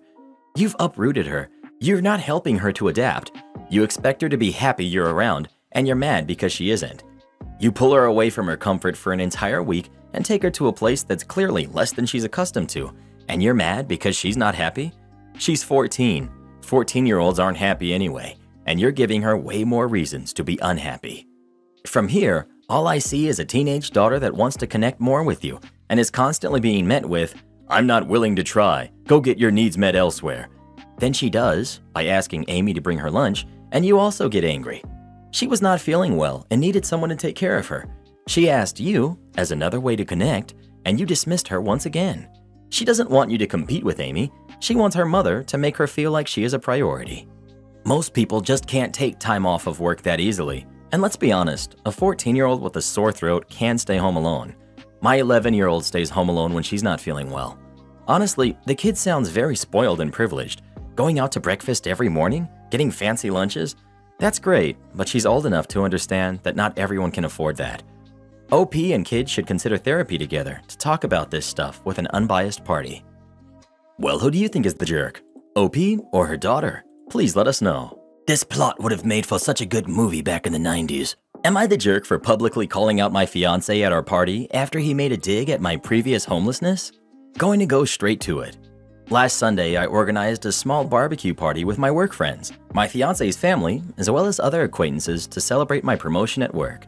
I know it might come off as arrogant to celebrate a promotion, but the reason why I held it was because this was one of the first times in my life I felt settled and at peace. I was homeless for a while and had to work really hard and rely on my one kind relative who supported me to get to where I am. The party was also held to express my gratitude towards my uncle and my friends who helped me push through. However, not everything went smoothly. My fiancé was introducing me to some of his friends and colleagues after we set up the food. He kept introducing me to them in a condescending way, saying that the promotion didn't really mean a huge pay raise and his salary is still higher than mine, even though he started work much earlier than me, and that the only reason I made it was because of my relative. That is somewhat true. But the thing that struck me the most was him saying jokingly to his friends that he played a huge role in where I am today, even though I literally met him after I landed my job, and that my homelessness was not a big deal because I only spent 6 months being homeless before my relative helped. It just felt humiliating and invalidating, so I also jokingly retorted back, saying, "At least I'm not a trust fund baby who was handed everything in life and had his parents pay part of his mortgage." His colleagues laughed at that, and I could see my fiancé was not pleased. He stopped mocking me after, thank goodness. But after everyone left, he mentioned that what I said really ruined his image. I told him I was merely imitating his actions because he could clearly see I was uncomfortable and carried on, and then he denied it and proceeded to call me sensitive. Now I'm confused. I know what I did was wrong. I was not behaving or communicating like an adult. And yes, I shouldn't have divulged the fact that his parents paid part of the down payment, but I was hurt and had no way to pull myself out mid-convo without embarrassing myself. That's why I require judgment. If I am the jerk, I'm willing to apologize. Why is this not your ex-fiancé? Not the jerk. You ruined his image? What about how he ruined yours? He's not always like this. In fact, the very reason we got together was because he admired my grit, and then for him to turn around and do this, quite disappointed. I wouldn't say my image is ruined or something, because my friends and uncle don't care about all that. But yeah, towards his friends, it made me feel small and stupid. He admired your grit for as long as he feels you were not a threat to his ego, for as long as you remained beneath him. This is a party to celebrate your achievement, but he chose to highlight that you didn't get to where you are via your own hard work, that you had to be helped by others, thereby undermining your success. Also, the fact that he was saying that it doesn't mean anything because OP's salary is not higher than his? Big red flag. Not the jerk. You say he admired your grit and isn't normally like this. Well, you were never at risk of upstaging him before. You were never at risk to his ego before. He admired you when he considered himself better than you. He then, instead of apologizing for his behavior, knuckled down and called you sensitive. This is downright disgusting. You're sensitive because you voiced how he embarrassed you? You're sensitive because you told him that you were uncomfortable? He then denies his treatment of you being bad and denies knowing how you felt about the situation. I'm sorry. Who goes around telling others about their partner's homelessness and how they wouldn't be anywhere without XYZ handout, then try and claim that their partner is only where they are today because of them, when they did nothing? And I'm sorry. Was his parents paying part of his mortgage some big secret? He just wants to look better in the eyes of his coworkers and will trample on anyone to do so, it seems. You should be proud of your accomplishments. If he does not come and apologize to you for this, then boot him to the curb. Welcome to your future of him embarrassing you as you threaten his fragile ego. Well, who do you think is the jerk? OP or her fiancé? Please let us know. I'd run from him faster than Usain Bolt. I went out with people who didn't tip, and I feel horrible. My boyfriend's mom and I were celebrating our birthday, April 30th and April 28th, at a seafood restaurant with my boyfriend's sister and my boyfriend. The service was cool, it wasn't slow, and the waitress wasn't rude or anything. When it was time to pay, me and my boyfriend's bill was about $68. I put in $70 and was going to add $5, thinking everyone, 4 of us, was also going to add a similar amount. My boyfriend took the $5 and said that the leftover change was enough. That change was like $1 and some cents. I tried to explain to him that that wasn't enough, thinking that his mom would speak up, but his mom and his sister both said that they weren't leaving a tip because the waitress, husband/family, owned the place and they had money. Imagine my horror when I heard that. She gave us good service, kept our drinks refilled, and y'all just aren't gonna tip? Then when his sister paid, her leftover change was like $3, and the waitress didn't give her the change back, and the sister literally waited for her to speak to her so she could give it back. I went to the bathroom so they could leave so I could give a bigger tip, but when I came out, I didn't see the waitress and everyone was in the car waiting. I feel so bad. I can't believe they just refused. I went to a restaurant with my mom and my family the following day, and my mom paid for 3 meals and I left a $10 tip for us 3, and still my mom left a few extra dollars. Your values are different. This should key you in. I feel like this comes up on other subreddits all the time. The question, what's a red flag or a deal breaker on a first date? And I always think, being rude to a server. I haven't served in over 10 years, and I don't think I could be with someone who was a bad tipper. Think of how many times over the course of the relationship the issue will keep coming up. That's just a fundamental incompatibility. You are 100% on point. I've always totally judged a person and how they treat a server. It shows how they will be to someone in a lesser position of power, which is a good insight into character. We have a pretty high-powered lawyer who comes into our joint a couple times a week. Dude bills at $1,450 an hour and treats the cashier, or the guy doing street sweeping, or me, the owner, the same at all times. And one of my favorite tricks when meeting new people who ask what I do is to tell them lots of dishwashing and hauling trash and see how they respond. It is very telling. Insist on ordering food despite having the wrong number? Fine by me. This happened when I still lived with my parents over 20 years ago in a small town just outside a small city. As a teenager with a bit of social anxiety, I would spend most Friday and Saturday nights at home watching movies, playing Legos or computer games. Often, my parents would go out in the city as there was nothing to do in the town, so I would be home alone until late at night.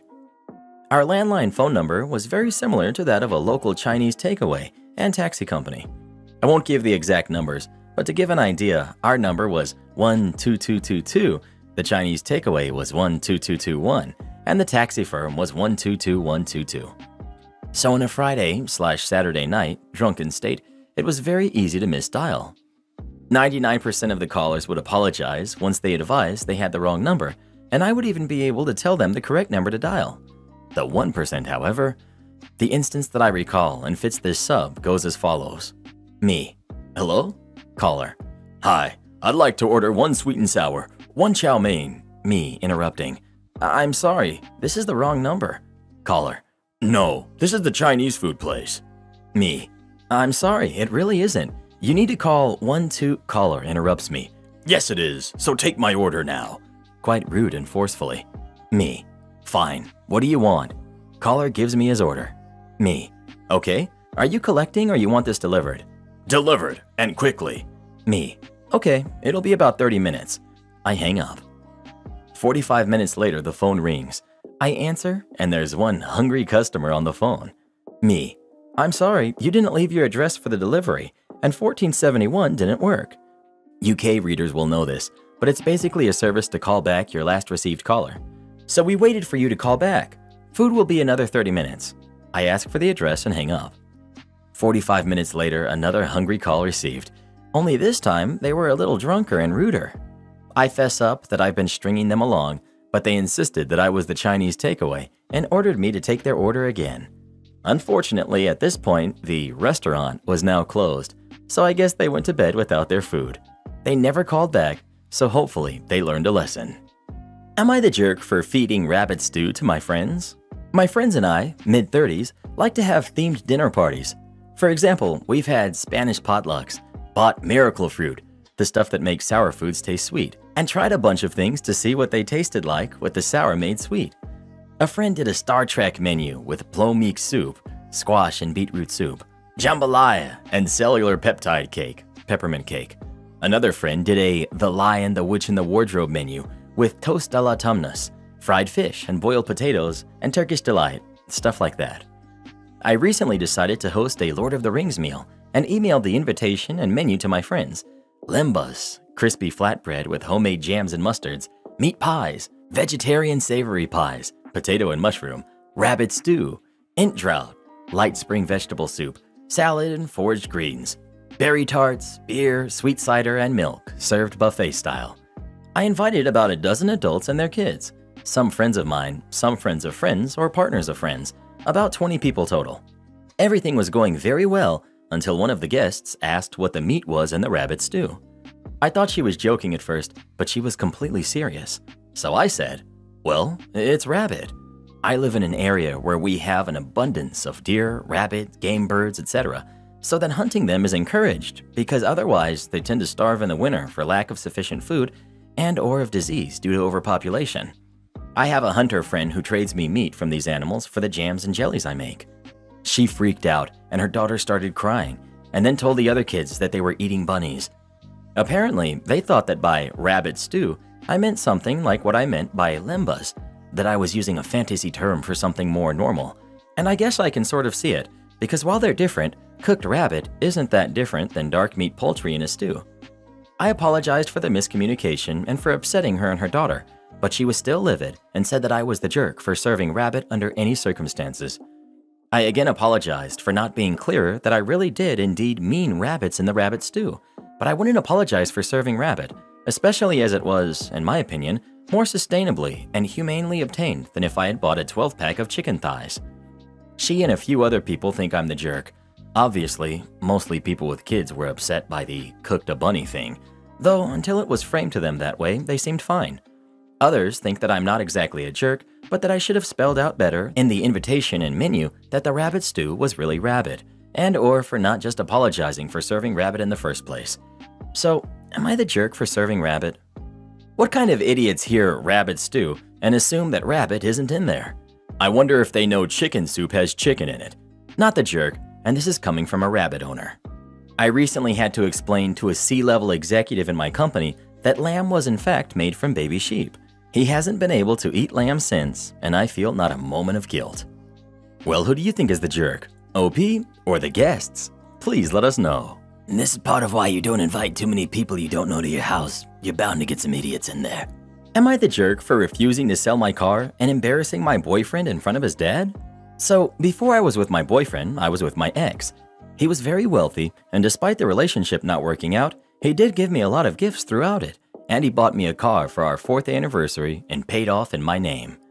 We broke up right at the beginning of the lockdown, and I met my current boyfriend 10 months ago, and we've been official for 3 months now. I'm not one to speak about exes, and he never asked any questions, so I never told him how I got my car. He did compliment it, but that's about it. My boyfriend's father is a mechanic, and yesterday I was over at my boyfriend's apartment. His dad had to drop something off, and he commented about my car, saying it was the best in the parking lot, and he liked the color and rims, not knowing it's mine. We laughed about it, and his dad was asking me a ton of questions about it and how much I pay a month, and I told him it's paid off and a gift. My boyfriend was surprised and said he assumed I was paying it off and asked by who, and I said my ex. He got quiet, and it was really awkward for a bit where no one said anything. His dad broke the ice by saying it's a great gift since I don't have to worry about paying it off, and the conversation continued with him wanting to drive it around the parking lot and see inside, which I let him. When he left, my boyfriend started going off on me, saying he can't believe I never said anything and that I just embarrassed him in front of his dad. I said how, and he said he can't believe me and that I need to sell it since it doesn't fit my lifestyle anyway, and that he thought it was a dumb decision I made, not that it was a romantic gift. I said that it's not romantic and that to my ex it meant nothing, and he even got more mad. His dad came back and gave me my keys and left, and then my boyfriend asked me to leave too, even though we had plans to go out. He's been distant since. Did I really embarrass him? And am I the jerk? Not the jerk. And in my opinion, that's a red flag from your current boyfriend, telling you that you need to sell it? Bruh. OP. He's saying I need to sell it because it's an embarrassing conversation to have if anyone asks me about it and how much I paid, and that he doesn't feel comfortable driving it anymore, so it would be an inconvenience when we move in together to only take his car or drive separately. I told him he's overreacting, and he's saying I'm being the jerk, not him, and that if I sell it, I could downgrade to another paid-off car that's cheaper and I could have money left over, and I'm dumb and irrational. Your boyfriend is definitely being the irrational one here. Plus, it's no one's business how you paid for your car, and generally it's not a topic that would come up in conversation. I have a nicer car that I got because my dad passed. Not once has anyone who didn't know that ever asked me how much I paid for it. Your boyfriend is making up scenarios that aren't very common. When someone asks an intrusive question, just reply, "Why do you ask that?" You know they're thinking, how could she afford that car, or something along those lines. Even her so-called boyfriend just assumed she made a dumb decision and was making payments on a way too expensive car. Am I the jerk for ditching the date and leaving my partner stood up? I'm 27, female, an attorney, dating a 33-year-old male programmer. He's constantly late for things and has always had problems with keeping track of time. There have been times when we have made plans for a date and he would just go missing in action for hours, only to respond after he was already late. Given how hectic my work schedule is, I try really hard to set time for him on the weekends, and he is often, 1, full-on not responded when asked about plans, 2, has left me waiting alone in restaurants for at least an hour each time. I know he has mental health issues and has struggled with going out to meet people, so I try to be more patient and forgiving, but sometimes I do still end up blowing up at him when he's late. This time it was our anniversary. I found the place, booked way in advance, and got there on time. I texted him asking, "Hey, are you on your way?" And he left me on red. After waiting 1 hour, I basically texted him that I was incredibly upset that he's doing this again. I left, and he eventually told me he got there 1.45 hours after we planned to meet. He then called me saying that he was really sorry, please come back, and that he was really trying. I lost my temper and yelled at him that he didn't care about my time. He always leaves me waiting like a dog for hours when it suits him, and that the least he could do was at least warn me when he was going to be late. He said that I didn't respect him for trying, / his mental health, and how difficult it was for him to even meet me. He admitted that sometimes, once he's late, He even procrastinates more because he doesn't want to deal with the consequences of it. I admit that I am a stickler for time. Time is very important to me, and now with work, it literally means I can't do other things because I just spend so much time waiting for him. I'm so upset because it just feels like irresponsibility. Am I the jerk for expecting him to be on time, or at least tell me if he's going to be late? I'm a programmer. I have mental health issues. I don't enjoy being around strangers. I still have the respect required to tell my partner if I'm running late and to make sure that it is a very rare occurrence. Disrespecting you like that, and then blaming it on mental health, means that he needs to focus on improving his mental health. Until he does, I suggest maybe you shouldn't subject yourself to this. Don't set yourself on fire to keep someone else warm. Well, who do you think is the jerk? OP or her boyfriend? Please let us know. When someone constantly shows up late, it shows that you're not a priority to them. Don't date people like that. You'll only regret it. My wife is demanding to name our son Frodo. My wife and I are expecting our firstborn together.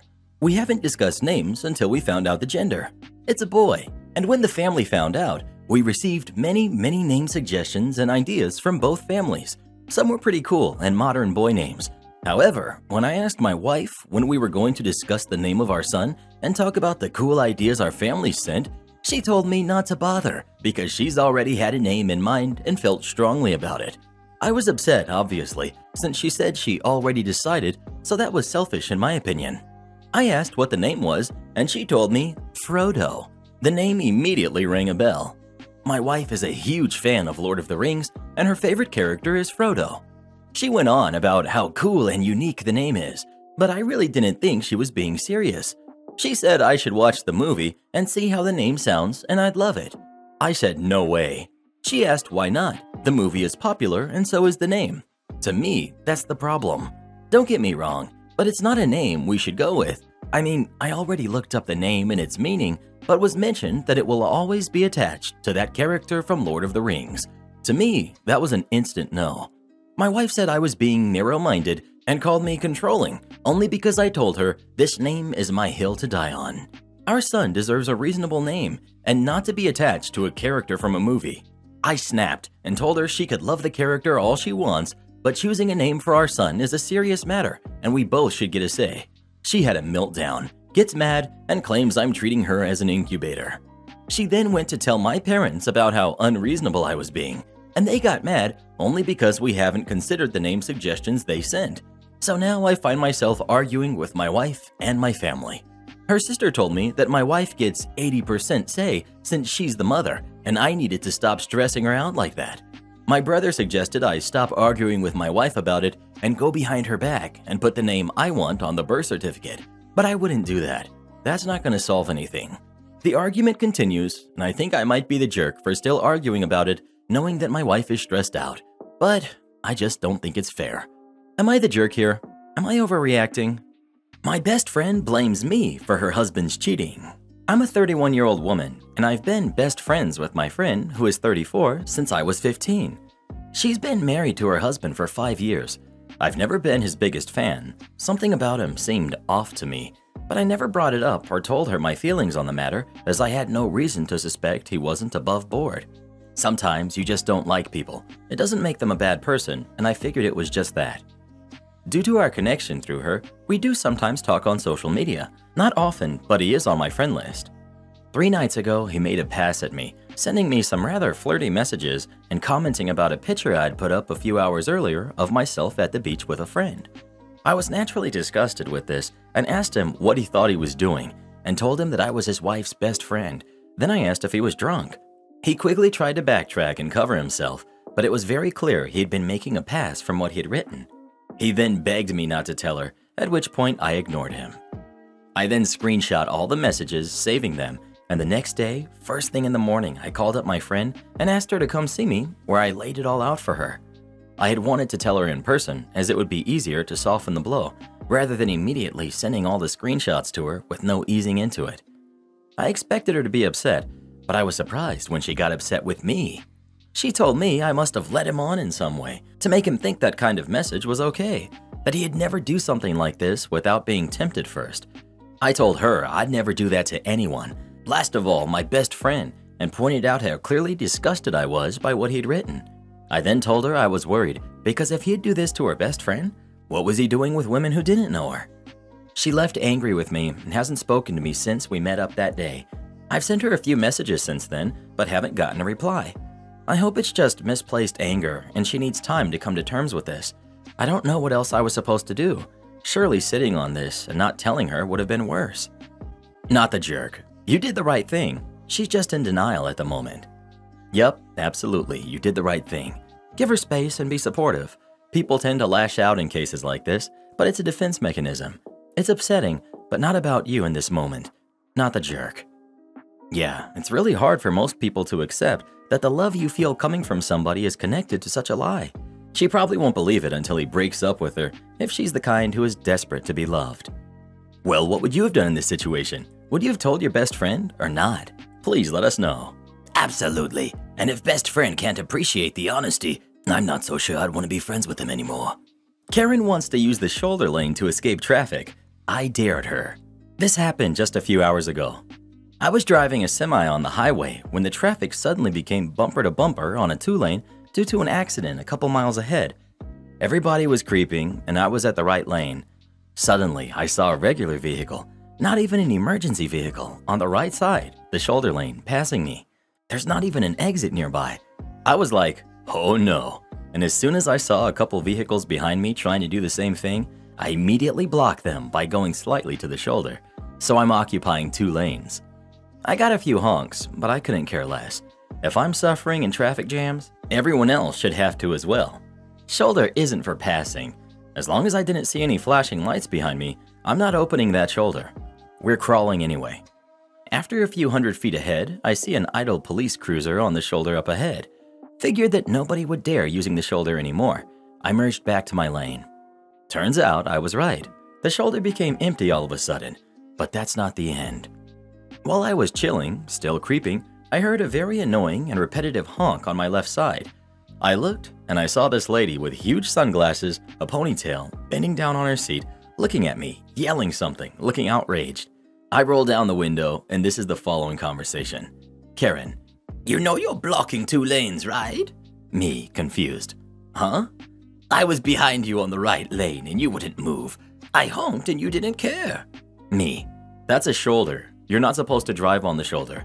That's a lane. You are allowed to drive there. While she's still yelling incoherently, we are still slowly moving. Then I remembered there's an idle police cruiser on the shoulder that I saw a while back that we didn't pass yet. I'm sure everyone knows by now. Malicious compliance initiated. I reduced my speed even more, so Karen is faster than me by a little bit on the left lane.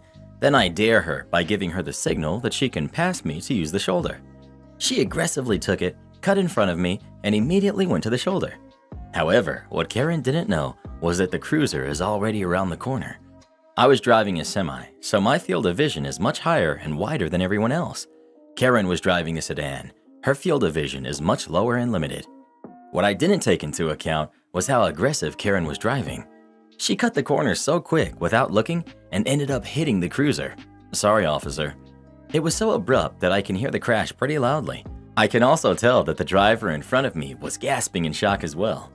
I've never seen an officer get out of the cruiser so fast before. This dude practically jumped out of the cruiser in less than 1 second. Then, this is what I witnessed and heard when I'm creeping slowly with the traffic. Not wanting to miss anything, I roll down my passenger window. Officer: Get out of the vehicle. Karen, still inside her car, full fluster mode. Officer: Get out, now! Karen finally gets out, and literally word per word. But I wasn't at fault. You were stopped in a lane. Officer: This is a shoulder for emergencies, not for your convenience to escape traffic jams. Karen: But… Incoherent sob story as I drove away from the scene. I couldn't hear what was going on anymore, but I kept watching my front as well as the side mirror. Judging from her body movement, she was indeed panicking while pointing at my truck. Don't know why. Then, before the scene disappeared from my mirror, the last thing I saw was the officer pulling out his handcuffs and handcuffing her. Surprisingly, she complied without causing any more scenes. Then I continued to drive into the sunset. Edit: For those who asked for a video from the dash cam, I honestly would have wanted to relive this moment as well. However, my company is too cheap to invest in dash cams. They said that a tracker system is good enough. I've been using my own dash cam for the first few days until it doesn't stick to the windshield anymore, due to non-permanent truck assignment. If there's a truck dash cam that doesn't require sticking to the windshield, I'm willing to get it. Edit 2. Some people did share with me that I shouldn't block the shoulder. While I did pay attention to flashing lights for emergency vehicles, back then it didn't occur to me that some emergency could come from vehicles without flashing lights. Thank you for teaching me a valuable lesson, and yes, I would prefer 99 Karens to pass me illegally than causing one innocent person to get hurt. You are not allowed to work from home. This was 2018-ish, before lockdown. I was working at a nuclear power plant in the mid-Atlantic. Once or twice a year, we would get a heavy snowstorm, but we were far enough south that the local government wouldn't plow or salt anything other than the main roads. The power plant has a policy during inclement weather that no matter how long it takes you to get to work, if you make it in, you get paid for the day. Otherwise, you have to take vacation. Note, I, like a majority of my coworkers, live in the closest large city, which is an hour away. The drive to the power plant is half interstate, half hilly, curvy country road. I wake up and see we have about 10 inches of snow overnight and text my supervisor to ask if I can work from home. I have my laptop with me, don't have any work going on that I would need to be inside the power plant, and I'd mostly be reviewing paperwork anyway. Supervisor tells me the policy for inclement weather and that he was at work already and the roads weren't that bad. I reiterate that I would just be sitting at my desk doing paperwork when I eventually get in. He is hearing none of this and tells me I'm not allowed to work from home. I need to drive the 50+ miles to work or take vacation. I didn't even bother to respond and decided to take the vacation day. I head to a local store about half a mile away and pick up some snow sleds. I'd like to note that the roads were bad. I was driving a 4x4 and had some trouble getting to and from the store. The wife and I do some sledding in the neighborhood, have some hot chocolate, and other classic snow day activities. Around 11, I get a text from my supervisor. OP, are you able to come into work? Hardly anyone showed up because of this snow. There's some document we need reviewed, and we really need you here in case we need someone to do something in the power plant. I tell him, sorry, but I'm taking vacation today, per the policy. He tells me he's emailing me the document to review, and he can sign it for me if I approve. I replied, I'll take a look at it if I can, but my supervisor told me I wasn't allowed to work from home. He never responded to that, and I never heard anything else about it, but I didn't have to work that day, which was nice. Bonus malicious compliance. I'm a salary employee, but have to record hours worked in a computer program. Our real HR policy says, if an employee works any part of the day, they will be paid for the whole day. I put 10 minutes of work time in for the time I was texting with him and didn't record any vacation hours. He approved my timesheet for 10 minutes of work, and I saved a day of vacation. My boss has done the opposite. I let him know I was feeling sick, and he texted me, hey, I locked my account. Can you unlock it for me from home? I'm in IT. Yeah, it's unlocked. Going back to sleep now. Cool. You technically worked today, so it doesn't count as a sick day. Get some rest. He's a great boss. Edit. Yes, he obviously did it on purpose, guys. Am I the jerk for packing my dad's lunch but not my brother-in-law's and refusing when demanded to? I'm 17, female. My parents have been remodeling the house. My dad tore a big chunk in the back, and he and my brother, who's 19, male, and my sister's husband, who's 27, male, have been cleaning and picking the rubbish that was left. It's important to say that I do not like my brother-in-law at all. He's quite a jerk, he's disrespectful and has no boundaries. I know how badly this speaks of my family, but my brother and father are nothing like that, and they too believe that he's awfully wrong. I try to interact as least as I can with him, and I feel uncomfortable in his presence because until a few years ago, he used to make fun of me for anything I did. He's also used to having my sister or my mom do things for him, like cooking, serving him his food, doing his laundry, childcare, anything. That being said, my father and brother-in-law usually leave at the same hour to go to work. My dad works in construction and brother-in-law at a company. I've been doing my dad's lunch for 2 years now since I got a liking to cooking. I cook dinner for all of us, and I only pack some for him. For example, during this instance, I made enchiladas, so I packed him a few, with a side of lettuce, sour cream, and green salsa in small containers, a bag of chips, and a few chunks of sliced fruit, apple and pear. I also pack him a water and Coke. When they came to the kitchen, with my mom, I told my dad that his lunch was already in his car, so he could eat something and leave without worrying. And my brother-in-law said, "What about me?" I just shrugged my shoulders and said that I left him a container in the island and he was more than welcome to pack his own stuff, And there were waters and cokes in the fridge. He gave me a dirty look and asked why I didn't do it for him. And I said, "You're not my dad, so." My mom got in the middle and told me to start packing my brother-in-law's lunch, and he smirked when she said that. But I just sat with my plate and said, no, that he could pack his own lunch or buy something at his job. My mom said that I was embarrassing her, but my dad put it all to a stop when he told my brother-in-law to stop fighting and pack his own stuff because I already cooked for all of us. He ended up saying he would eat something at work and left early. My mom went off on me, but my dad shut her down and said that my brother-in-law is already an adult. She said, "But she packs your lunch." And my dad said, "Yeah, but I don't demand it." When he left, my mom called me a jerk and said that she raised me better. Am I the jerk? ETA. I posted this and got distracted with homework. Thanks everyone for your kind comments about my dad. He truly is the best, and I love him with all my heart. I'm really happy that you're saying awesome things about him. He hasn't read the post or comments, but my brother has. He's happy and thankful too. Not the jerk. Your brother-in-law is not your responsibility, and he's a jerk. Nothing requires you to serve him. Your mom can pack his lunch if she wants it so badly. Not the jerk. And way to go, Dad, for having your back. Next time Mom says she raised you better, reply with, "No, Dad raised me better. He taught me self-respect." Am I the jerk for calling my fiance a jerk? I'm 28, female, and my fiance, 38, male, proposed to me last week. We've been dating for 2 years. He has a 15-year-old daughter from a previous marriage. Her mom passed 5 years ago, and I have a 6-year-old son. When my fiance and I started to date, I noticed that his daughter had the master bedroom. I found it weird because I've never seen a kid take over the master bedroom before, but he brushed it off, saying that the house was hers, so it was normal that she slept there, with no further explanation. I thought he meant as an inheritance from when he passed, which still was weird because he was alive. But either way, I didn't say anything because we were only beginning and I knew it wasn't my business. Now that we are engaged, I said that I wanted to move here to live together for a while before we decided the wedding date. He said that we could do it or we could get our own house now because we will have to do it regardless. I asked what was wrong with this one and he said nothing, but that it was his daughter's. To be honest, now I did get a little mad. I said it wasn't fair he called it his daughter's when we were about to get married and he was supposed to adopt my son. So now the house should be theirs and not only hers. I also said I wanted his daughter out of the master bedroom because it was ours. He got a little nervous and said that the house really belonged to his late wife, and when she passed, the house became his daughter's. He has enough money for maybe 60% of a house, but that we will have to pay off the rest together. I was shocked and said that he could ask his daughter for the house because she's only 15 and he is her dad, but he said no, that it was his daughter's. I got angry and called him a jerk because he should have told me the truth before, and he said that it's not like we will be homeless or anything. We still have 3 years and maybe 4 after that because his daughter will leave for college.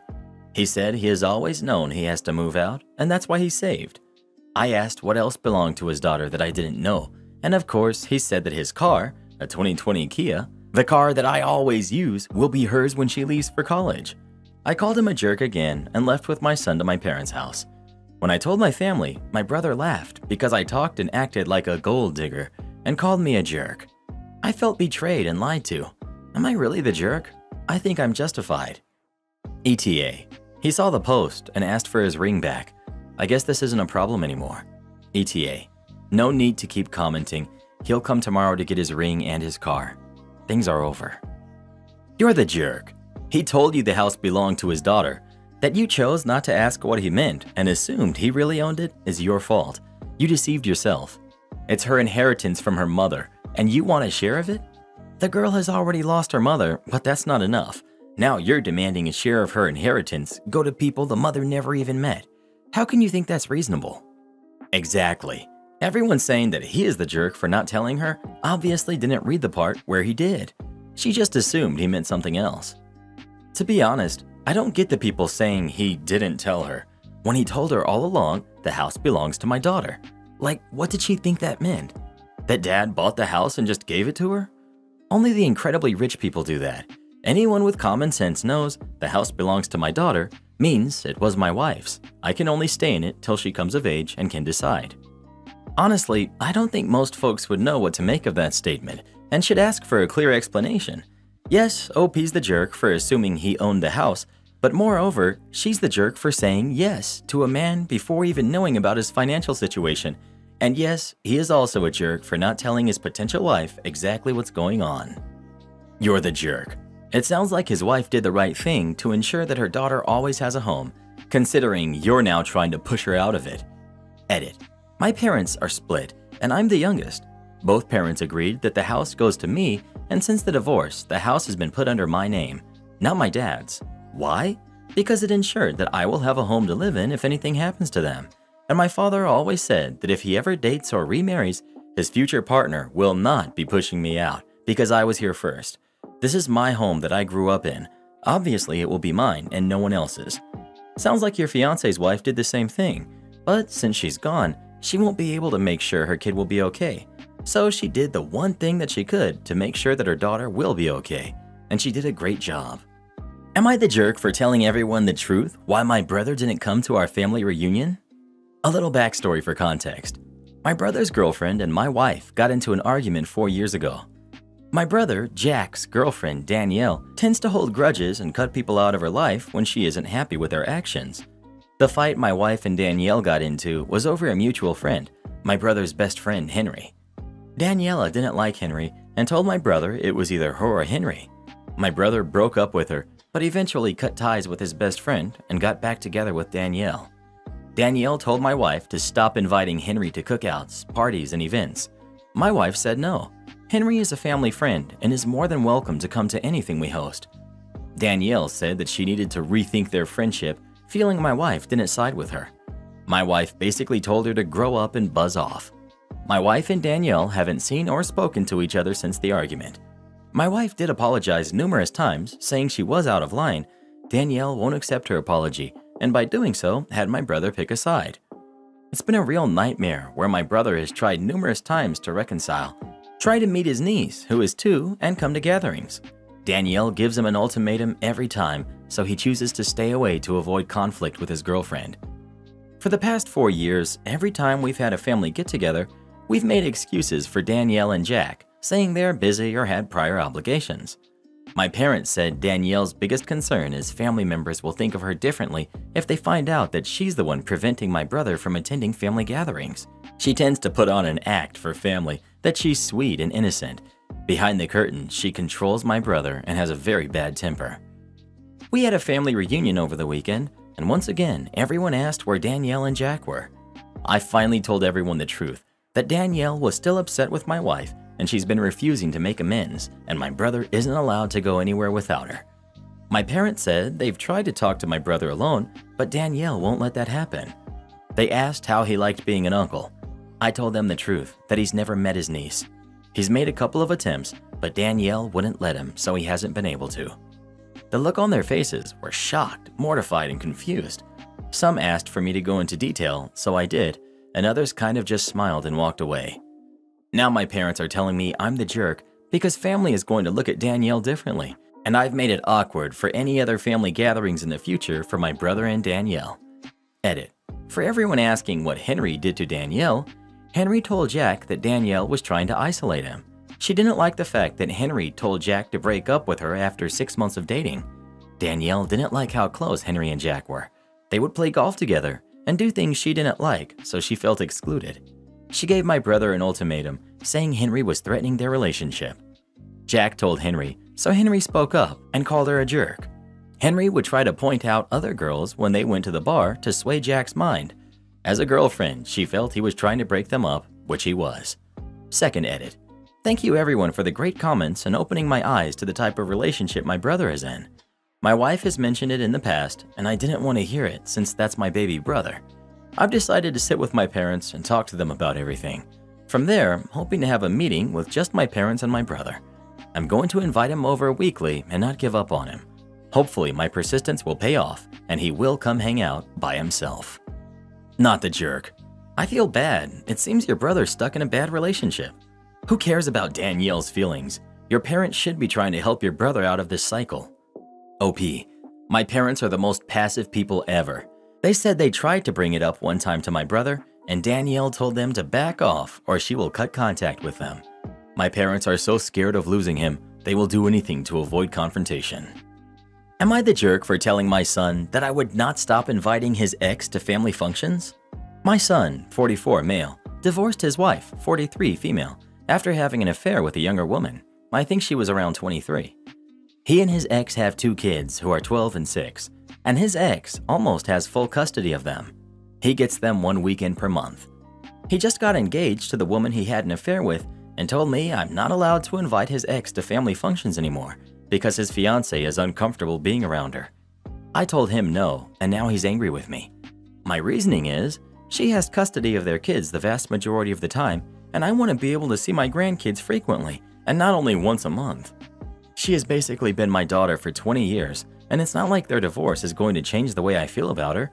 And she is actually closer to most of the family than he is, since she was always the one who kept us up to date about the kids, scheduled family outings with us, and even spent more time with us than he did. Also, her family lives in another country, and we've been her family for decades. I'm not going to take that away from her because my son decided to leave her. However, I recognize that I'm still really angry and hurt about my son's actions towards his ex-wife and kids, so maybe I'm acting out of anger. Am I the jerk for refusing to exclude his ex from our family functions? Edit. I was not expecting this many comments. I only want to add that my former daughter-in-law is not controlling or some sort of jerk who drove my son to cheat. She's a lovely human being who was also a very good wife to my son. He even admitted that she was completely not at fault, but that he unexpectedly fell in love when he met his new fiancée. Nobody in this situation, including my son, thinks my former daughter-in-law did anything to cause my son to cheat. Not the jerk. His fiancée should be uncomfortable. She deserves it. Choosing the fiancé cost him his marriage, custody of his kids, and maybe soon the relationship with his parents and the rest of the family. Wonder if he'll ever realize it's all his fault or not. Am I the jerk for not telling my boyfriend I'd been a surrogate before we were together?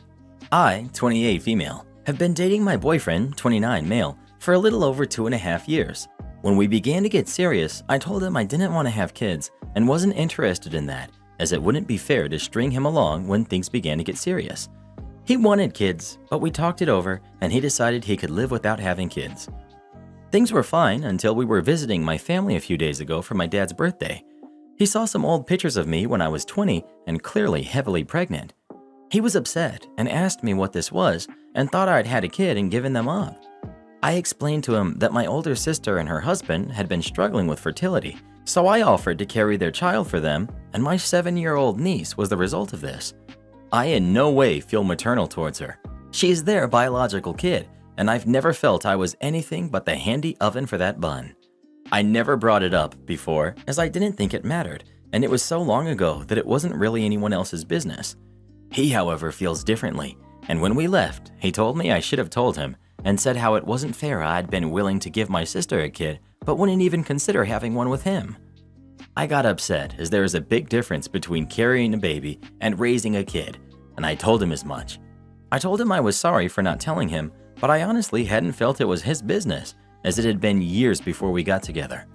I then reminded him how he had been the one to say that he could live without having kids, as I had warned him long ago. He's still upset with me. I honestly didn't think I did anything wrong here. Am I the jerk? Edit. As people keep asking, I'm including this information in the post. Yes, it's preferred that you be over 21 and have had at least one kid to be a surrogate.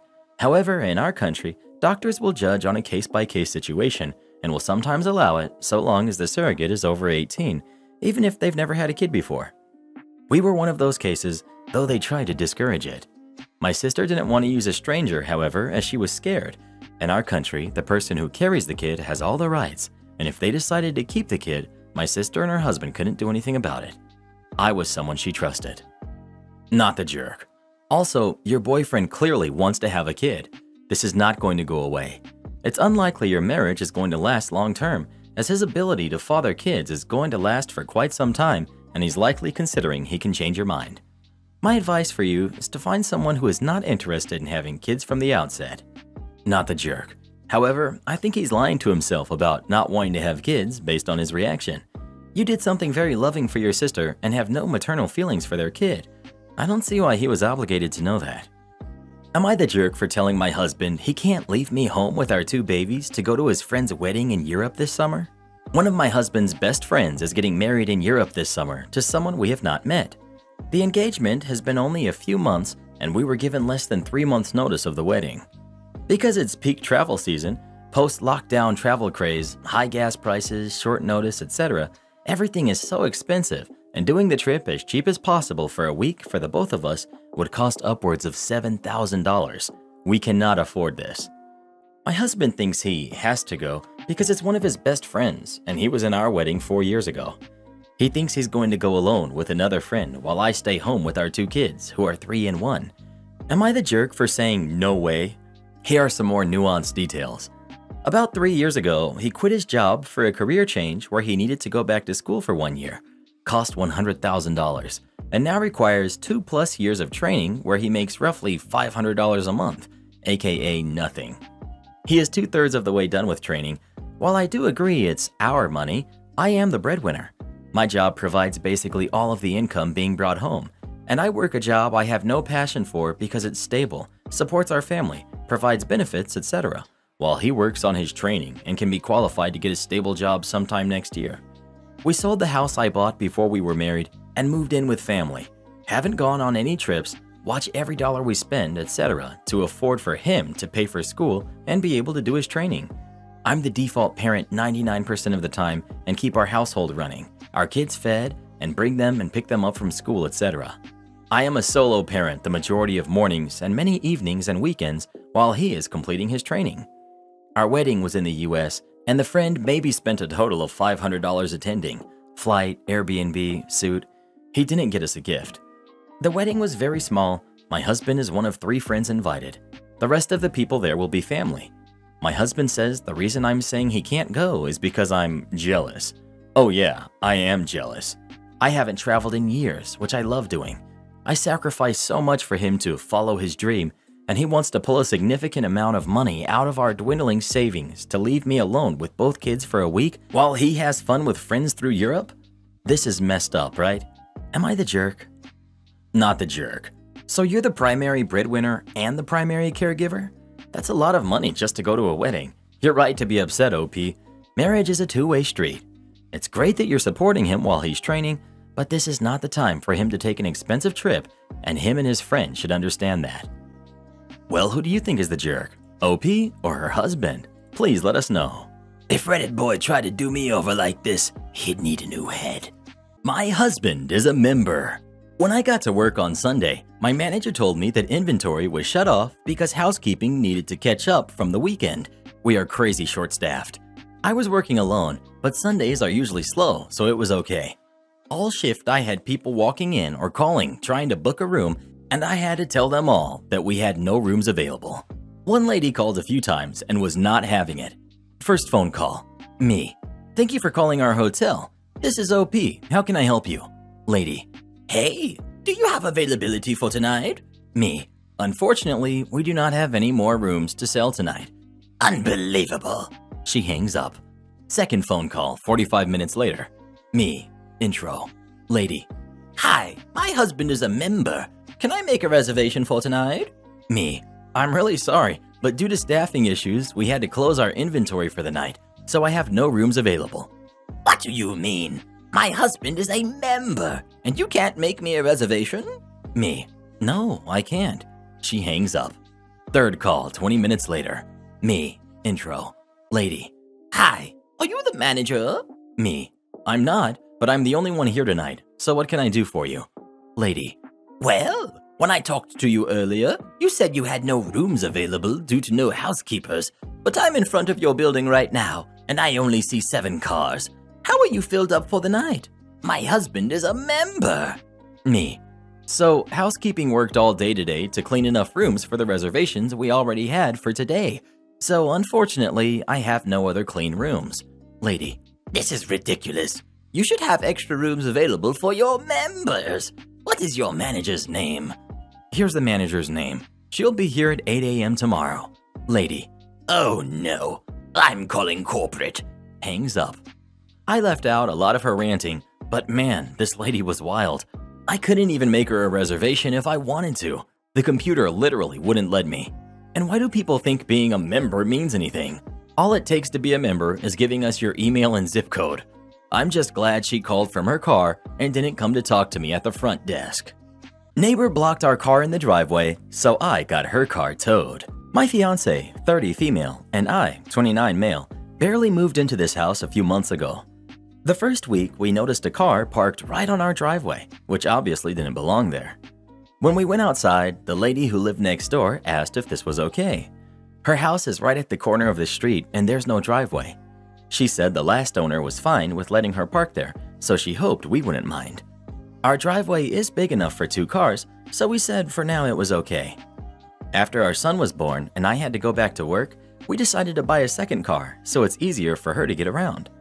All 3 cars don't fit, so we had to tell our neighbor she can't park there anymore.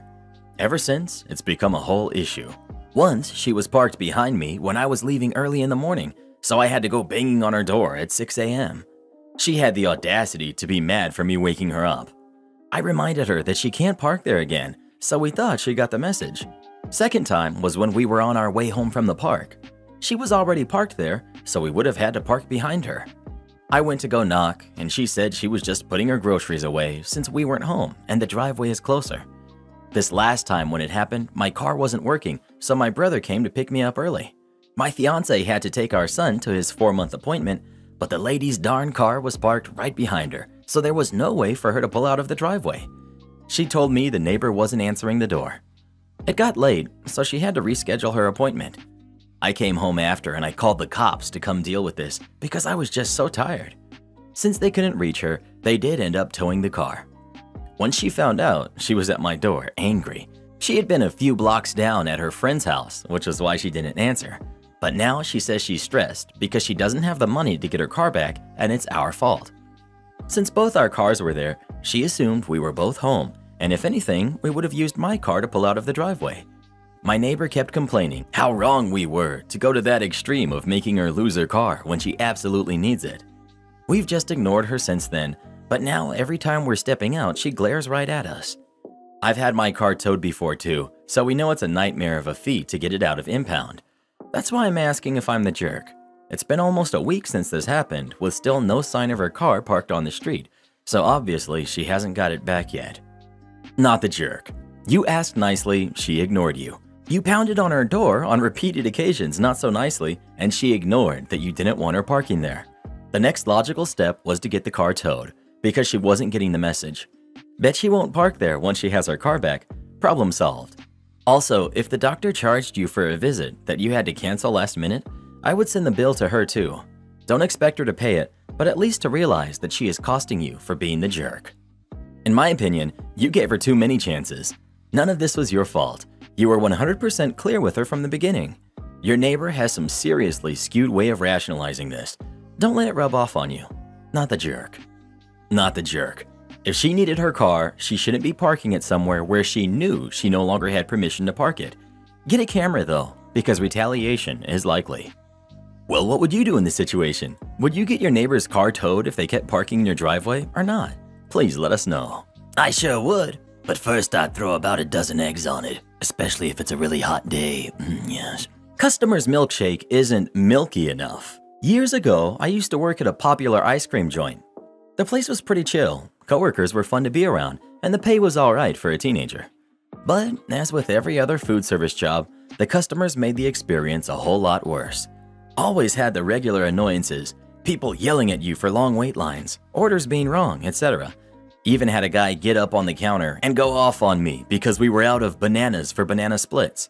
But one experience really stood out from the others.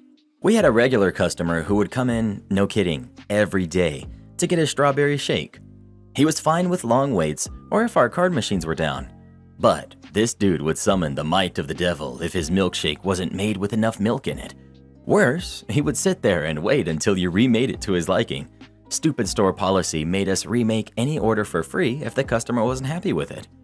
One day this dude comes in and orders, guess what? A strawberry milkshake. I was working the ice cream bar, so filled with defeat, I started making his order. Company recipe was 3 scoops of ice cream for a regular smoothie. Since I knew this guy liked his milky, I only put 2. I handed it to him and went about the next orders, until 5 minutes later he comes back and screams at me that the milkshake wasn't milky enough. Now, every time in the past, I always made his this way, 2 scoops to give it that milky consistency. This time, I guess he wanted to just mess with me. At this point, I'd had enough. The day had been rough as it is, so I really didn't want to handle this, especially since I could tell by the grin on his face that he was trying to make my day worse. This is where the malicious compliance comes in. I decided to make the milkiest milkshake possible, but while still being a milkshake by technicality. I went back to my station and started the concoction. I didn't put 2 scoops, I didn't put 1 scoop. I put 1 tablespoon of strawberry ice cream and filled it up to the brim with milk. After the pointless blending, I handed him the milkshake he didn't want, but the one he deserved. I watched him with my own grin on my face beaming back at him while he tried his milkshake. He took a sip and immediately started going off on me that it was just milk. I told him, "No, sir, I put strawberry ice cream in there, just as you asked." I could see the rage in his eyes as he demanded his order be remade. I then politely informed him, "Our store policy only lets you have your order remade once for free." His face burned bright red as he muttered something under his breath, then stormed out the door, slamming it behind him. Every time after that, he never asked for me to remake his order. A few months later, I got a better job where I didn't have to deal with angry customers. I used to work at an ice cream store as well. We had a guy who asked for a blueberry shake with extra blueberries. When he got his shake, he complained that there weren't enough blueberries in it. Fine, we made him another one with even more blueberries, but still not an unreasonable amount. He then complained that there were too many blueberries and that they kept clogging up his straw. The manager gave him a soda spoon and told him to leave. I really want some ice cream now. Am I the jerk for wanting my stepdaughter to switch schools her junior year to live with us? My husband and I have been married for 2 years and have 5 kids. His daughter from a previous marriage, who's 16, my 2 sons from a previous relationship, 13 and 15, and 2 kids together who are 3 and 1. My husband's daughter lived primarily with her mother until she was in 8th grade, when she was offered a scholarship to go to a very good boarding school for high school. I've never agreed with the idea of sending teenagers to live away from family, but her mother and my then fiancé agreed that it would be beneficial for her. They drafted a new custody agreement to reflect the new school schedule. My husband moved out of state, so he always had summers and holidays anyway. When I married my husband, I thought that she would be just a day boarder, which seems better than full-time, so I let it go. By the time I learned the truth, 2020 was in full swing, and removing her wouldn't have been safe even if she wanted to leave, which she didn't. Fast forward to 2022. She's 16 years old and a junior. I recently learned that her mother moved back to her home country 6 months ago and has been letting my stepdaughter manage her own money. This means that there's now not even a parent in the same state or even the side of the country for my stepdaughter. She is completely independent in her day-to-day life. My stepdaughter has every weekend unsupervised to do whatever she pleases and independent access to not only multiple major cities, but is only a day trip from another country that she has dual citizenship in. I've seen Facebook posts of her going to art shows in other states without even pretending to ask one of her parents for permission. This isn't acceptable. It's not okay for a teen to just go live her own life, especially to this degree. We have 2 sons that are only 1 and 3 years behind her, and they're starting to see the double standard as well. I would never let any of my kids do the things my stepdaughter is doing. She's my kid too, and this needs to stop. She needs to change schools to be either with her mother or with us and be part of a family. My husband says that it's different because she was raised differently and is just more responsible, but that's BS. If he actually thinks she's not being a normal 16-year-old with that level of freedom, he's lying to himself.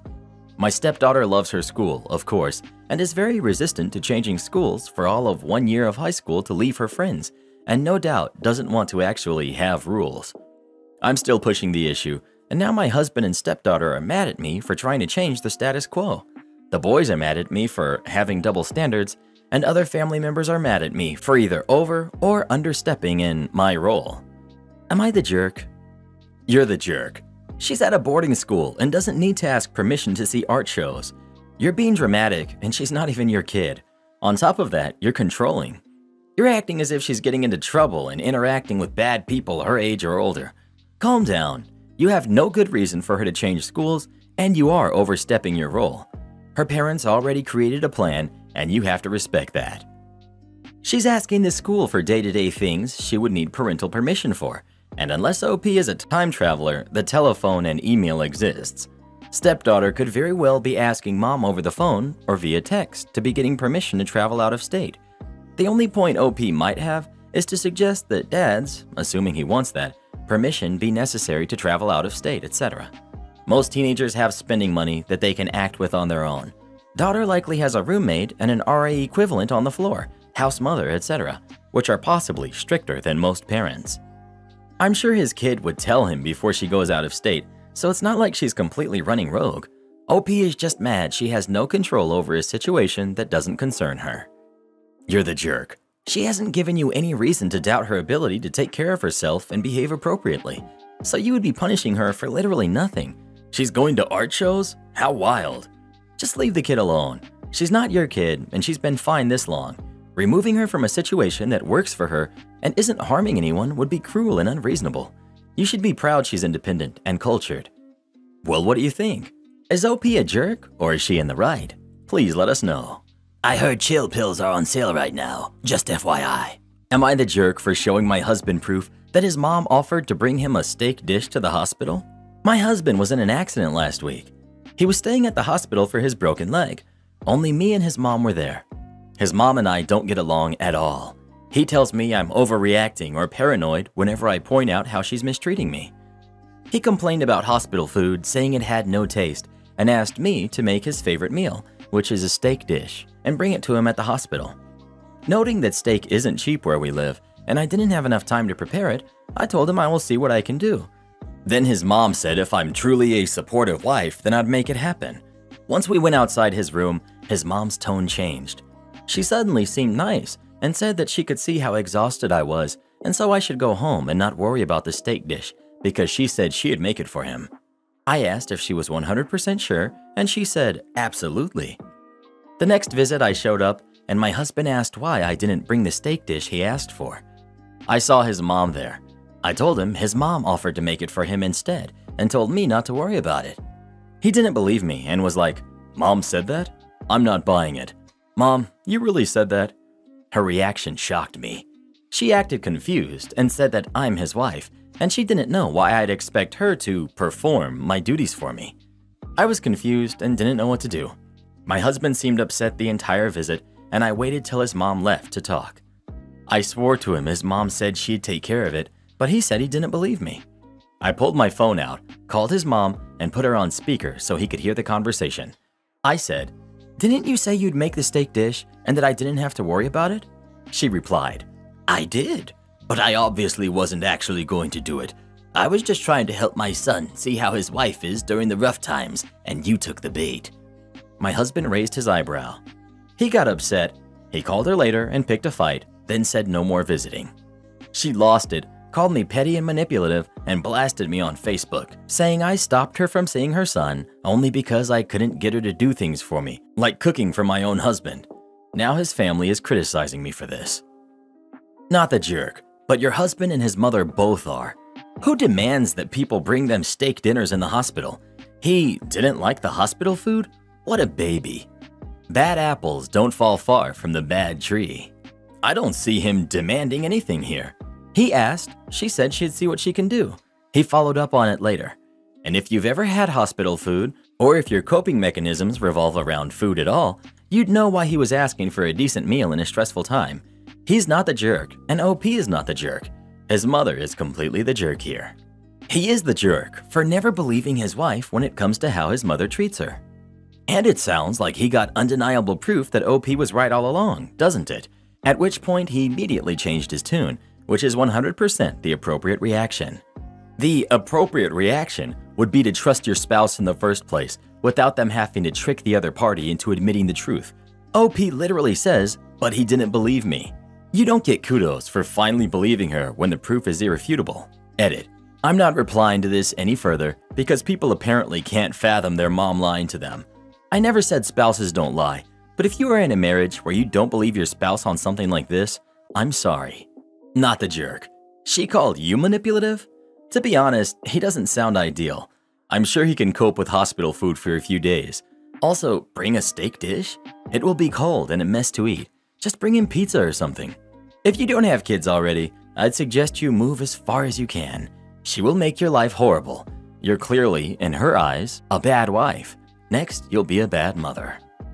Am I the jerk? I didn't disclose the details of my inheritance to my wife. My wife has been a stay-at-home wife since the beginning of our marriage. She got an inheritance from her grandfather a few years ago. It was about 5 million Indian rupees, about 65,000 US dollars. I was super excited when I came to know about it, thinking we'd be able to finally repay our previous landlord. However, she refused, saying that it's her money gifted to her by her grandfather. She also said that it was the only money she could claim as just hers, so she wanted to keep it. I was super hurt because I've never once told her that my earnings were mine only. I always treated it like our money. I then told her that if she didn't share her inheritance, any future inheritances of mine wouldn't be shared among us either. She agreed. She then went on to buy herself a car. Fast forward to now, almost 4 years later. My parents left me their entire assets, which comes to about 40 million Indian rupees, about 522,000 US dollars. I told my wife I got an inheritance, and she seemed quite unbothered by it. She said that I can do whatever I want with it. First, I paid off my student loans and bought myself a nice laptop. Then I invested the rest of it. My wife asked me where I got the money to pay off my student loans and buy myself a laptop. I reminded her about my inheritance. She was surprised that my inheritance was so much and started saying that I was selfish for not having told her the exact amount. I reminded her of our agreement and said that it shouldn't matter how much inheritance I got, since each of us was free to do whatever we wanted with our own inheritances. I also told her that if she had asked me, I would have told her. She started crying and said that I kept such a big information away from her. She's locked herself in the room and is refusing to speak to me. Am I the jerk? Edit. Also, point to be noted is that 30 million out of the 40 million was used to repay my student loans. I spent close to about 2 lakhs on my laptop. I invested 8 lakhs. I studied abroad, so my student loans were a lot. Your wife. I don't think we should share inheritances. You. Don't share your inheritance. Your wife. Why didn't you share? Not the jerk. She made her own bed. You both probably need to get better about viewing this marriage as a partnership. But in this specific situation, she's in the wrong. Everyone sucks here. Fair is fair, but you two are going to have a terrible life together if you carry on this way. Not the jerk. I don't think of inheritances as a marriage property. Your wife is being a hypocrite because she agreed that your inheritance is yours. Well, who do you think is the jerk? OP or his wife? Please let us know. Yowza, I'm getting stressed out just thinking about dealing with her. Am I the jerk for feeding my sister non-vegan food while babysitting? My dad has a 4-year-old daughter with his current wife, my stepmom. My stepmom is vegan and extremely health conscious after surviving cancer, and only allows my sister food that's vegan and organic. She believes that anything else is bad for you. I try to be understanding of this, although I myself am not a vegan or vegetarian. She asked me last minute to babysit my sister last week and dropped her off at my apartment at around 9 a.m. that morning. She initially told me that she'd only be gone for 2 to 3 hours, but didn't pick her up until almost 2 p.m. due to an appointment running late. My stepmom packed a bag that contained only apple slices, a zip bag of cauliflower crackers, and some organic juice. By noon, I was hungry and didn't want to make myself food without feeding her, and she had already eaten her snacks. My healthy food options were limited, so I made some veggie pizzas for us and gave her juice and fruit snacks as well. After my stepmom came to pick her up, I told her what we had for lunch, and she was upset that I gave her daughter non-vegan cheese and fruit snacks, but referred to everything as unhealthy. She thought I should have either waited until she came to pick her up or given her some of my raw veggies that we put on the pizza to tide her appetite over until she was picked up. My dad has since informed me that my stepmom doesn't want me to babysit again until I can learn to respect her wishes regarding her parenting. I can see how I may be the jerk, given that I knew it wasn't vegan, but then I also tried my best and didn't just plop a steak in front of her. Opinions? Am I the jerk? Edit. I did not call or text beforehand because my stepmom informed me that her phone would be on silent while she was at her appointments. I also did not have a booster seat to drive to the store, and food delivery services are expensive where I live, which I don't really have the extra money for at this moment. Broke college student things. Anyway, I was told to add this information to the post, so I hope it provides for clarity. Not the jerk. Were you supposed to just skip feeding her daughter lunch because she failed to provide you with food? Your dad has informed you that stepmom doesn't want you to babysit until you can learn to respect her wishes?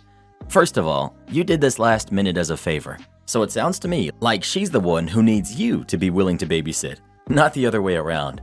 Secondly, you don't need to learn to respect her wishes. She needs to provide you with food so you can respect her wishes.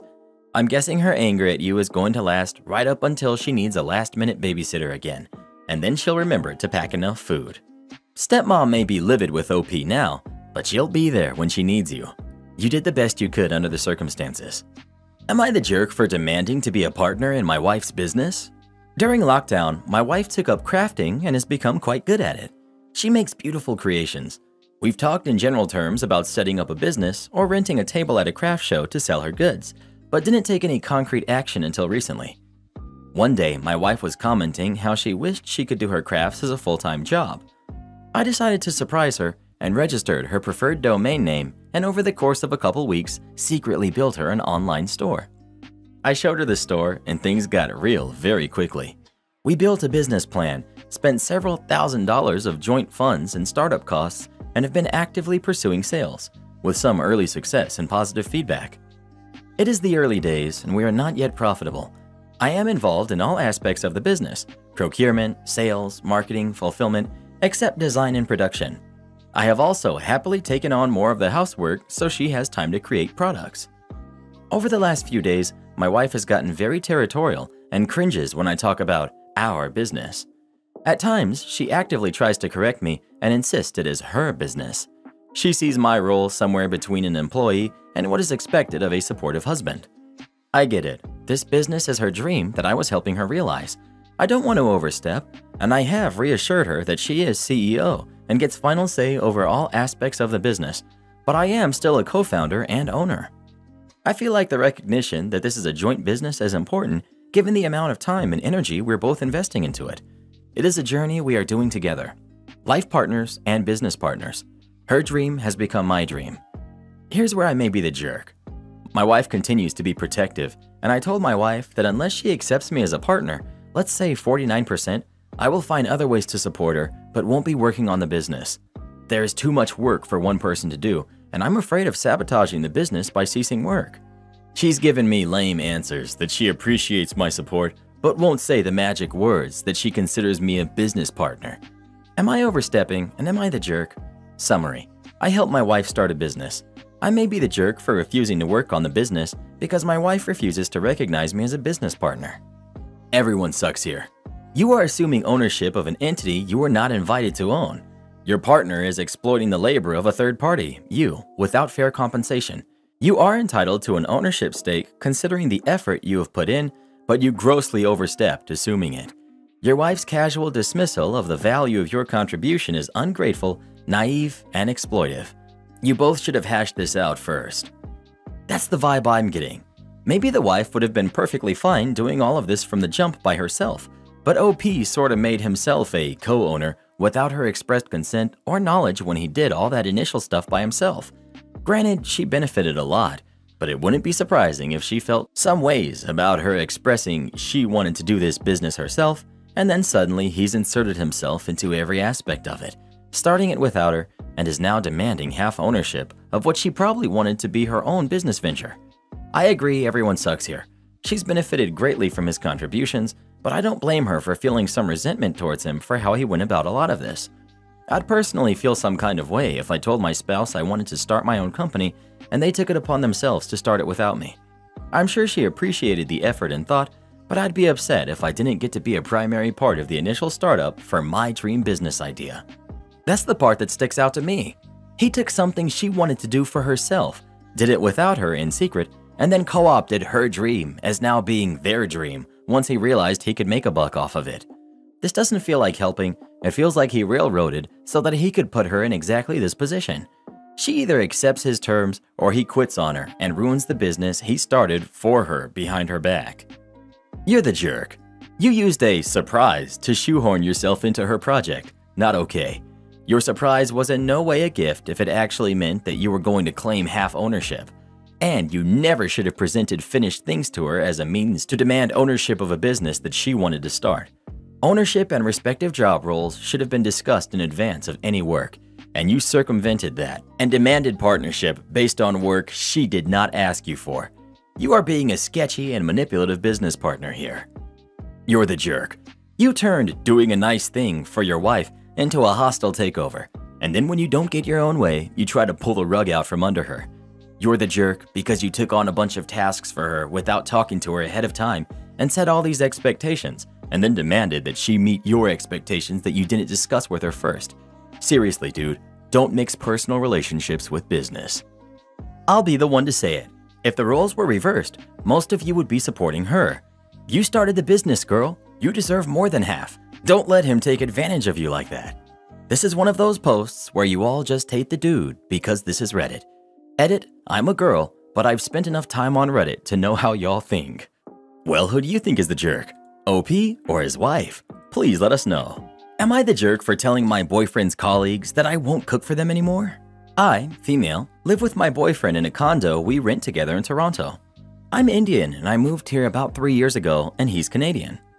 I love cooking and I'm vegetarian since birth. He became a vegetarian because of his ex, and he didn't want to switch after breaking up with her. Thank goodness for me, because I don't know how to cook meat. I only know how to make Indian food, but I learned quite a bit of new recipes during lockdown, and I experiment with this because we both work from home. Recently, he started going to the office, and I made lunch for him daily. After a week or so, he told me not to wake up early to make lunch just for him, but I told him I didn't mind that. He then mentioned the reason, stating it was because his colleagues and friends eat his lunch anyway, because it's homemade, and he eats whatever takeout or food they get. So I told him that I can pack an extra portion, which they can share, and that was working well for a few weeks. Last weekend, he decided to invite his said friends over because we haven't officially met. When they came over, they appreciated the homemade food, and it's something they look forward to, but one person pointed out that I don't pack enough protein, and I should pack food that has a balanced diet. I sorta don't remember what he said after that because I was internally crying. When my boyfriend saw my reaction change, he told him that he never seems to care about protein when he's gulping down all the beer, and that's when the group sorta divided into two. I then told them that I will stop cooking for all of them, and one of those guys pointed out that I was the jerk for punishing the entire group because of one person's comment. P.S. I know this is childish, but I kind of took it personally because I love cooking so much. So much that my boyfriend does all the cleaning and dishes when I take care of cooking. I don't know if my reaction was a cultural thing and if this is taken as a joke here. Edit 1. Thank you so much, you guys are really sweet. Many commented to ask why my boyfriend gave his food away. He told me during lunch when he gets his food out, everybody would say something about the smell and would want to try a bite.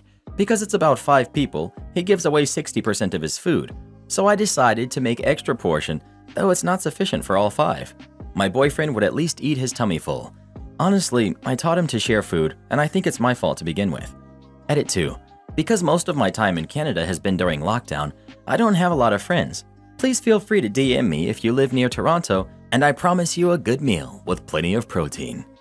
Not the jerk. You've been overly kind and generous. If you don't want to cook for any reason, then don't. They can bring their own lunches to work. OP. That's the problem. They seldom bring lunch and only order food. That's not healthy compared to homemade food. But it's not your problem. You're not obligated to feed these moochers. Your boyfriend needs to stop letting people eat his food, and they need to figure out their own lunch. Not the jerk. My Karen sister expects me to pay her mortgage. My sister bought a house with her boyfriend last year. They got a mortgage, and when they broke up, he managed to wiggle his way out and leave her to keep paying the mortgage alone. She's making the payments, but barely, and she's had money issues that means she's at the point where she can't even afford dinner some nights. Obviously, we're, me, mom, dad, and siblings, worried about her, and we want to help her out. My current lease runs out at the end of the month, and half her mortgage is way less than the average rent in the area. So we talked, and I agreed that I, along with my 3 kids, would move in with her for a while. I would pay rent, which would cover half of her monthly mortgage payment and utilities, and we'd buy our own food, but we'd still share. This way, she'd get her mortgage paid off, my kids and I get to live in a nice house at below average rate, and we know that my sister is doing okay, financially and mentally. However, with less than a month before the move, we talked today to just get up to speed on how everything is going on her end, and she asked to rearrange a few things so that we can move in. She said, "Your half is all sorted." I asked what she meant. There are 2 bedrooms and a bathroom on each floor, so she was thinking that we could have the upstairs and she could have the downstairs. I asked what happens with the kitchen, and she explained that she'll have exclusive use of the kitchen, and when I bring my stuff over, we could set up a kitchenette, a microwave, a kettle, and a mini fridge on the top floor. I asked where my kids were meant to sleep, and she said that my daughter could sleep in my room and my sons could bunk together. My understanding before this was that I get my own room, as does my daughter, and there are no limits on floors or bathrooms or the kitchen, as my sister has said that as there were 4 bedrooms, there was enough room for everyone, and mentioned rearranging the rooms, so I assumed that she meant she was taking the fact I'm bringing 3 kids into consideration. She said as I'm paying for half of everything, I get half the house. I said that my kids and I can't share 2 bedrooms and a microwave, and she said I was being dramatic and we'll be fine. However, I said that this isn't going to work for us, and if she wants us to move in, we're going to need her to condense her office and bedroom into one room, so my daughter can have the free room, plus use of the kitchen. My sister said that as we would be using the majority of the house, I should pay at least 75% of the mortgage, possibly 100%, as there's 4 of us and 1 of her. I then said that this really is not going to work out for us, so I will look for a new place with my kids and she can figure her money out herself. She then called me a jerk as she could lose the house without my help, and said I was holding money over her head, and said I was entitled to think that I would get more than half the house when I'm only paying 50% of the mortgage. I said she's the one setting restrictions, and if I had known I was only paying for the top floor, then I wouldn't even have agreed to move in. Am I the jerk?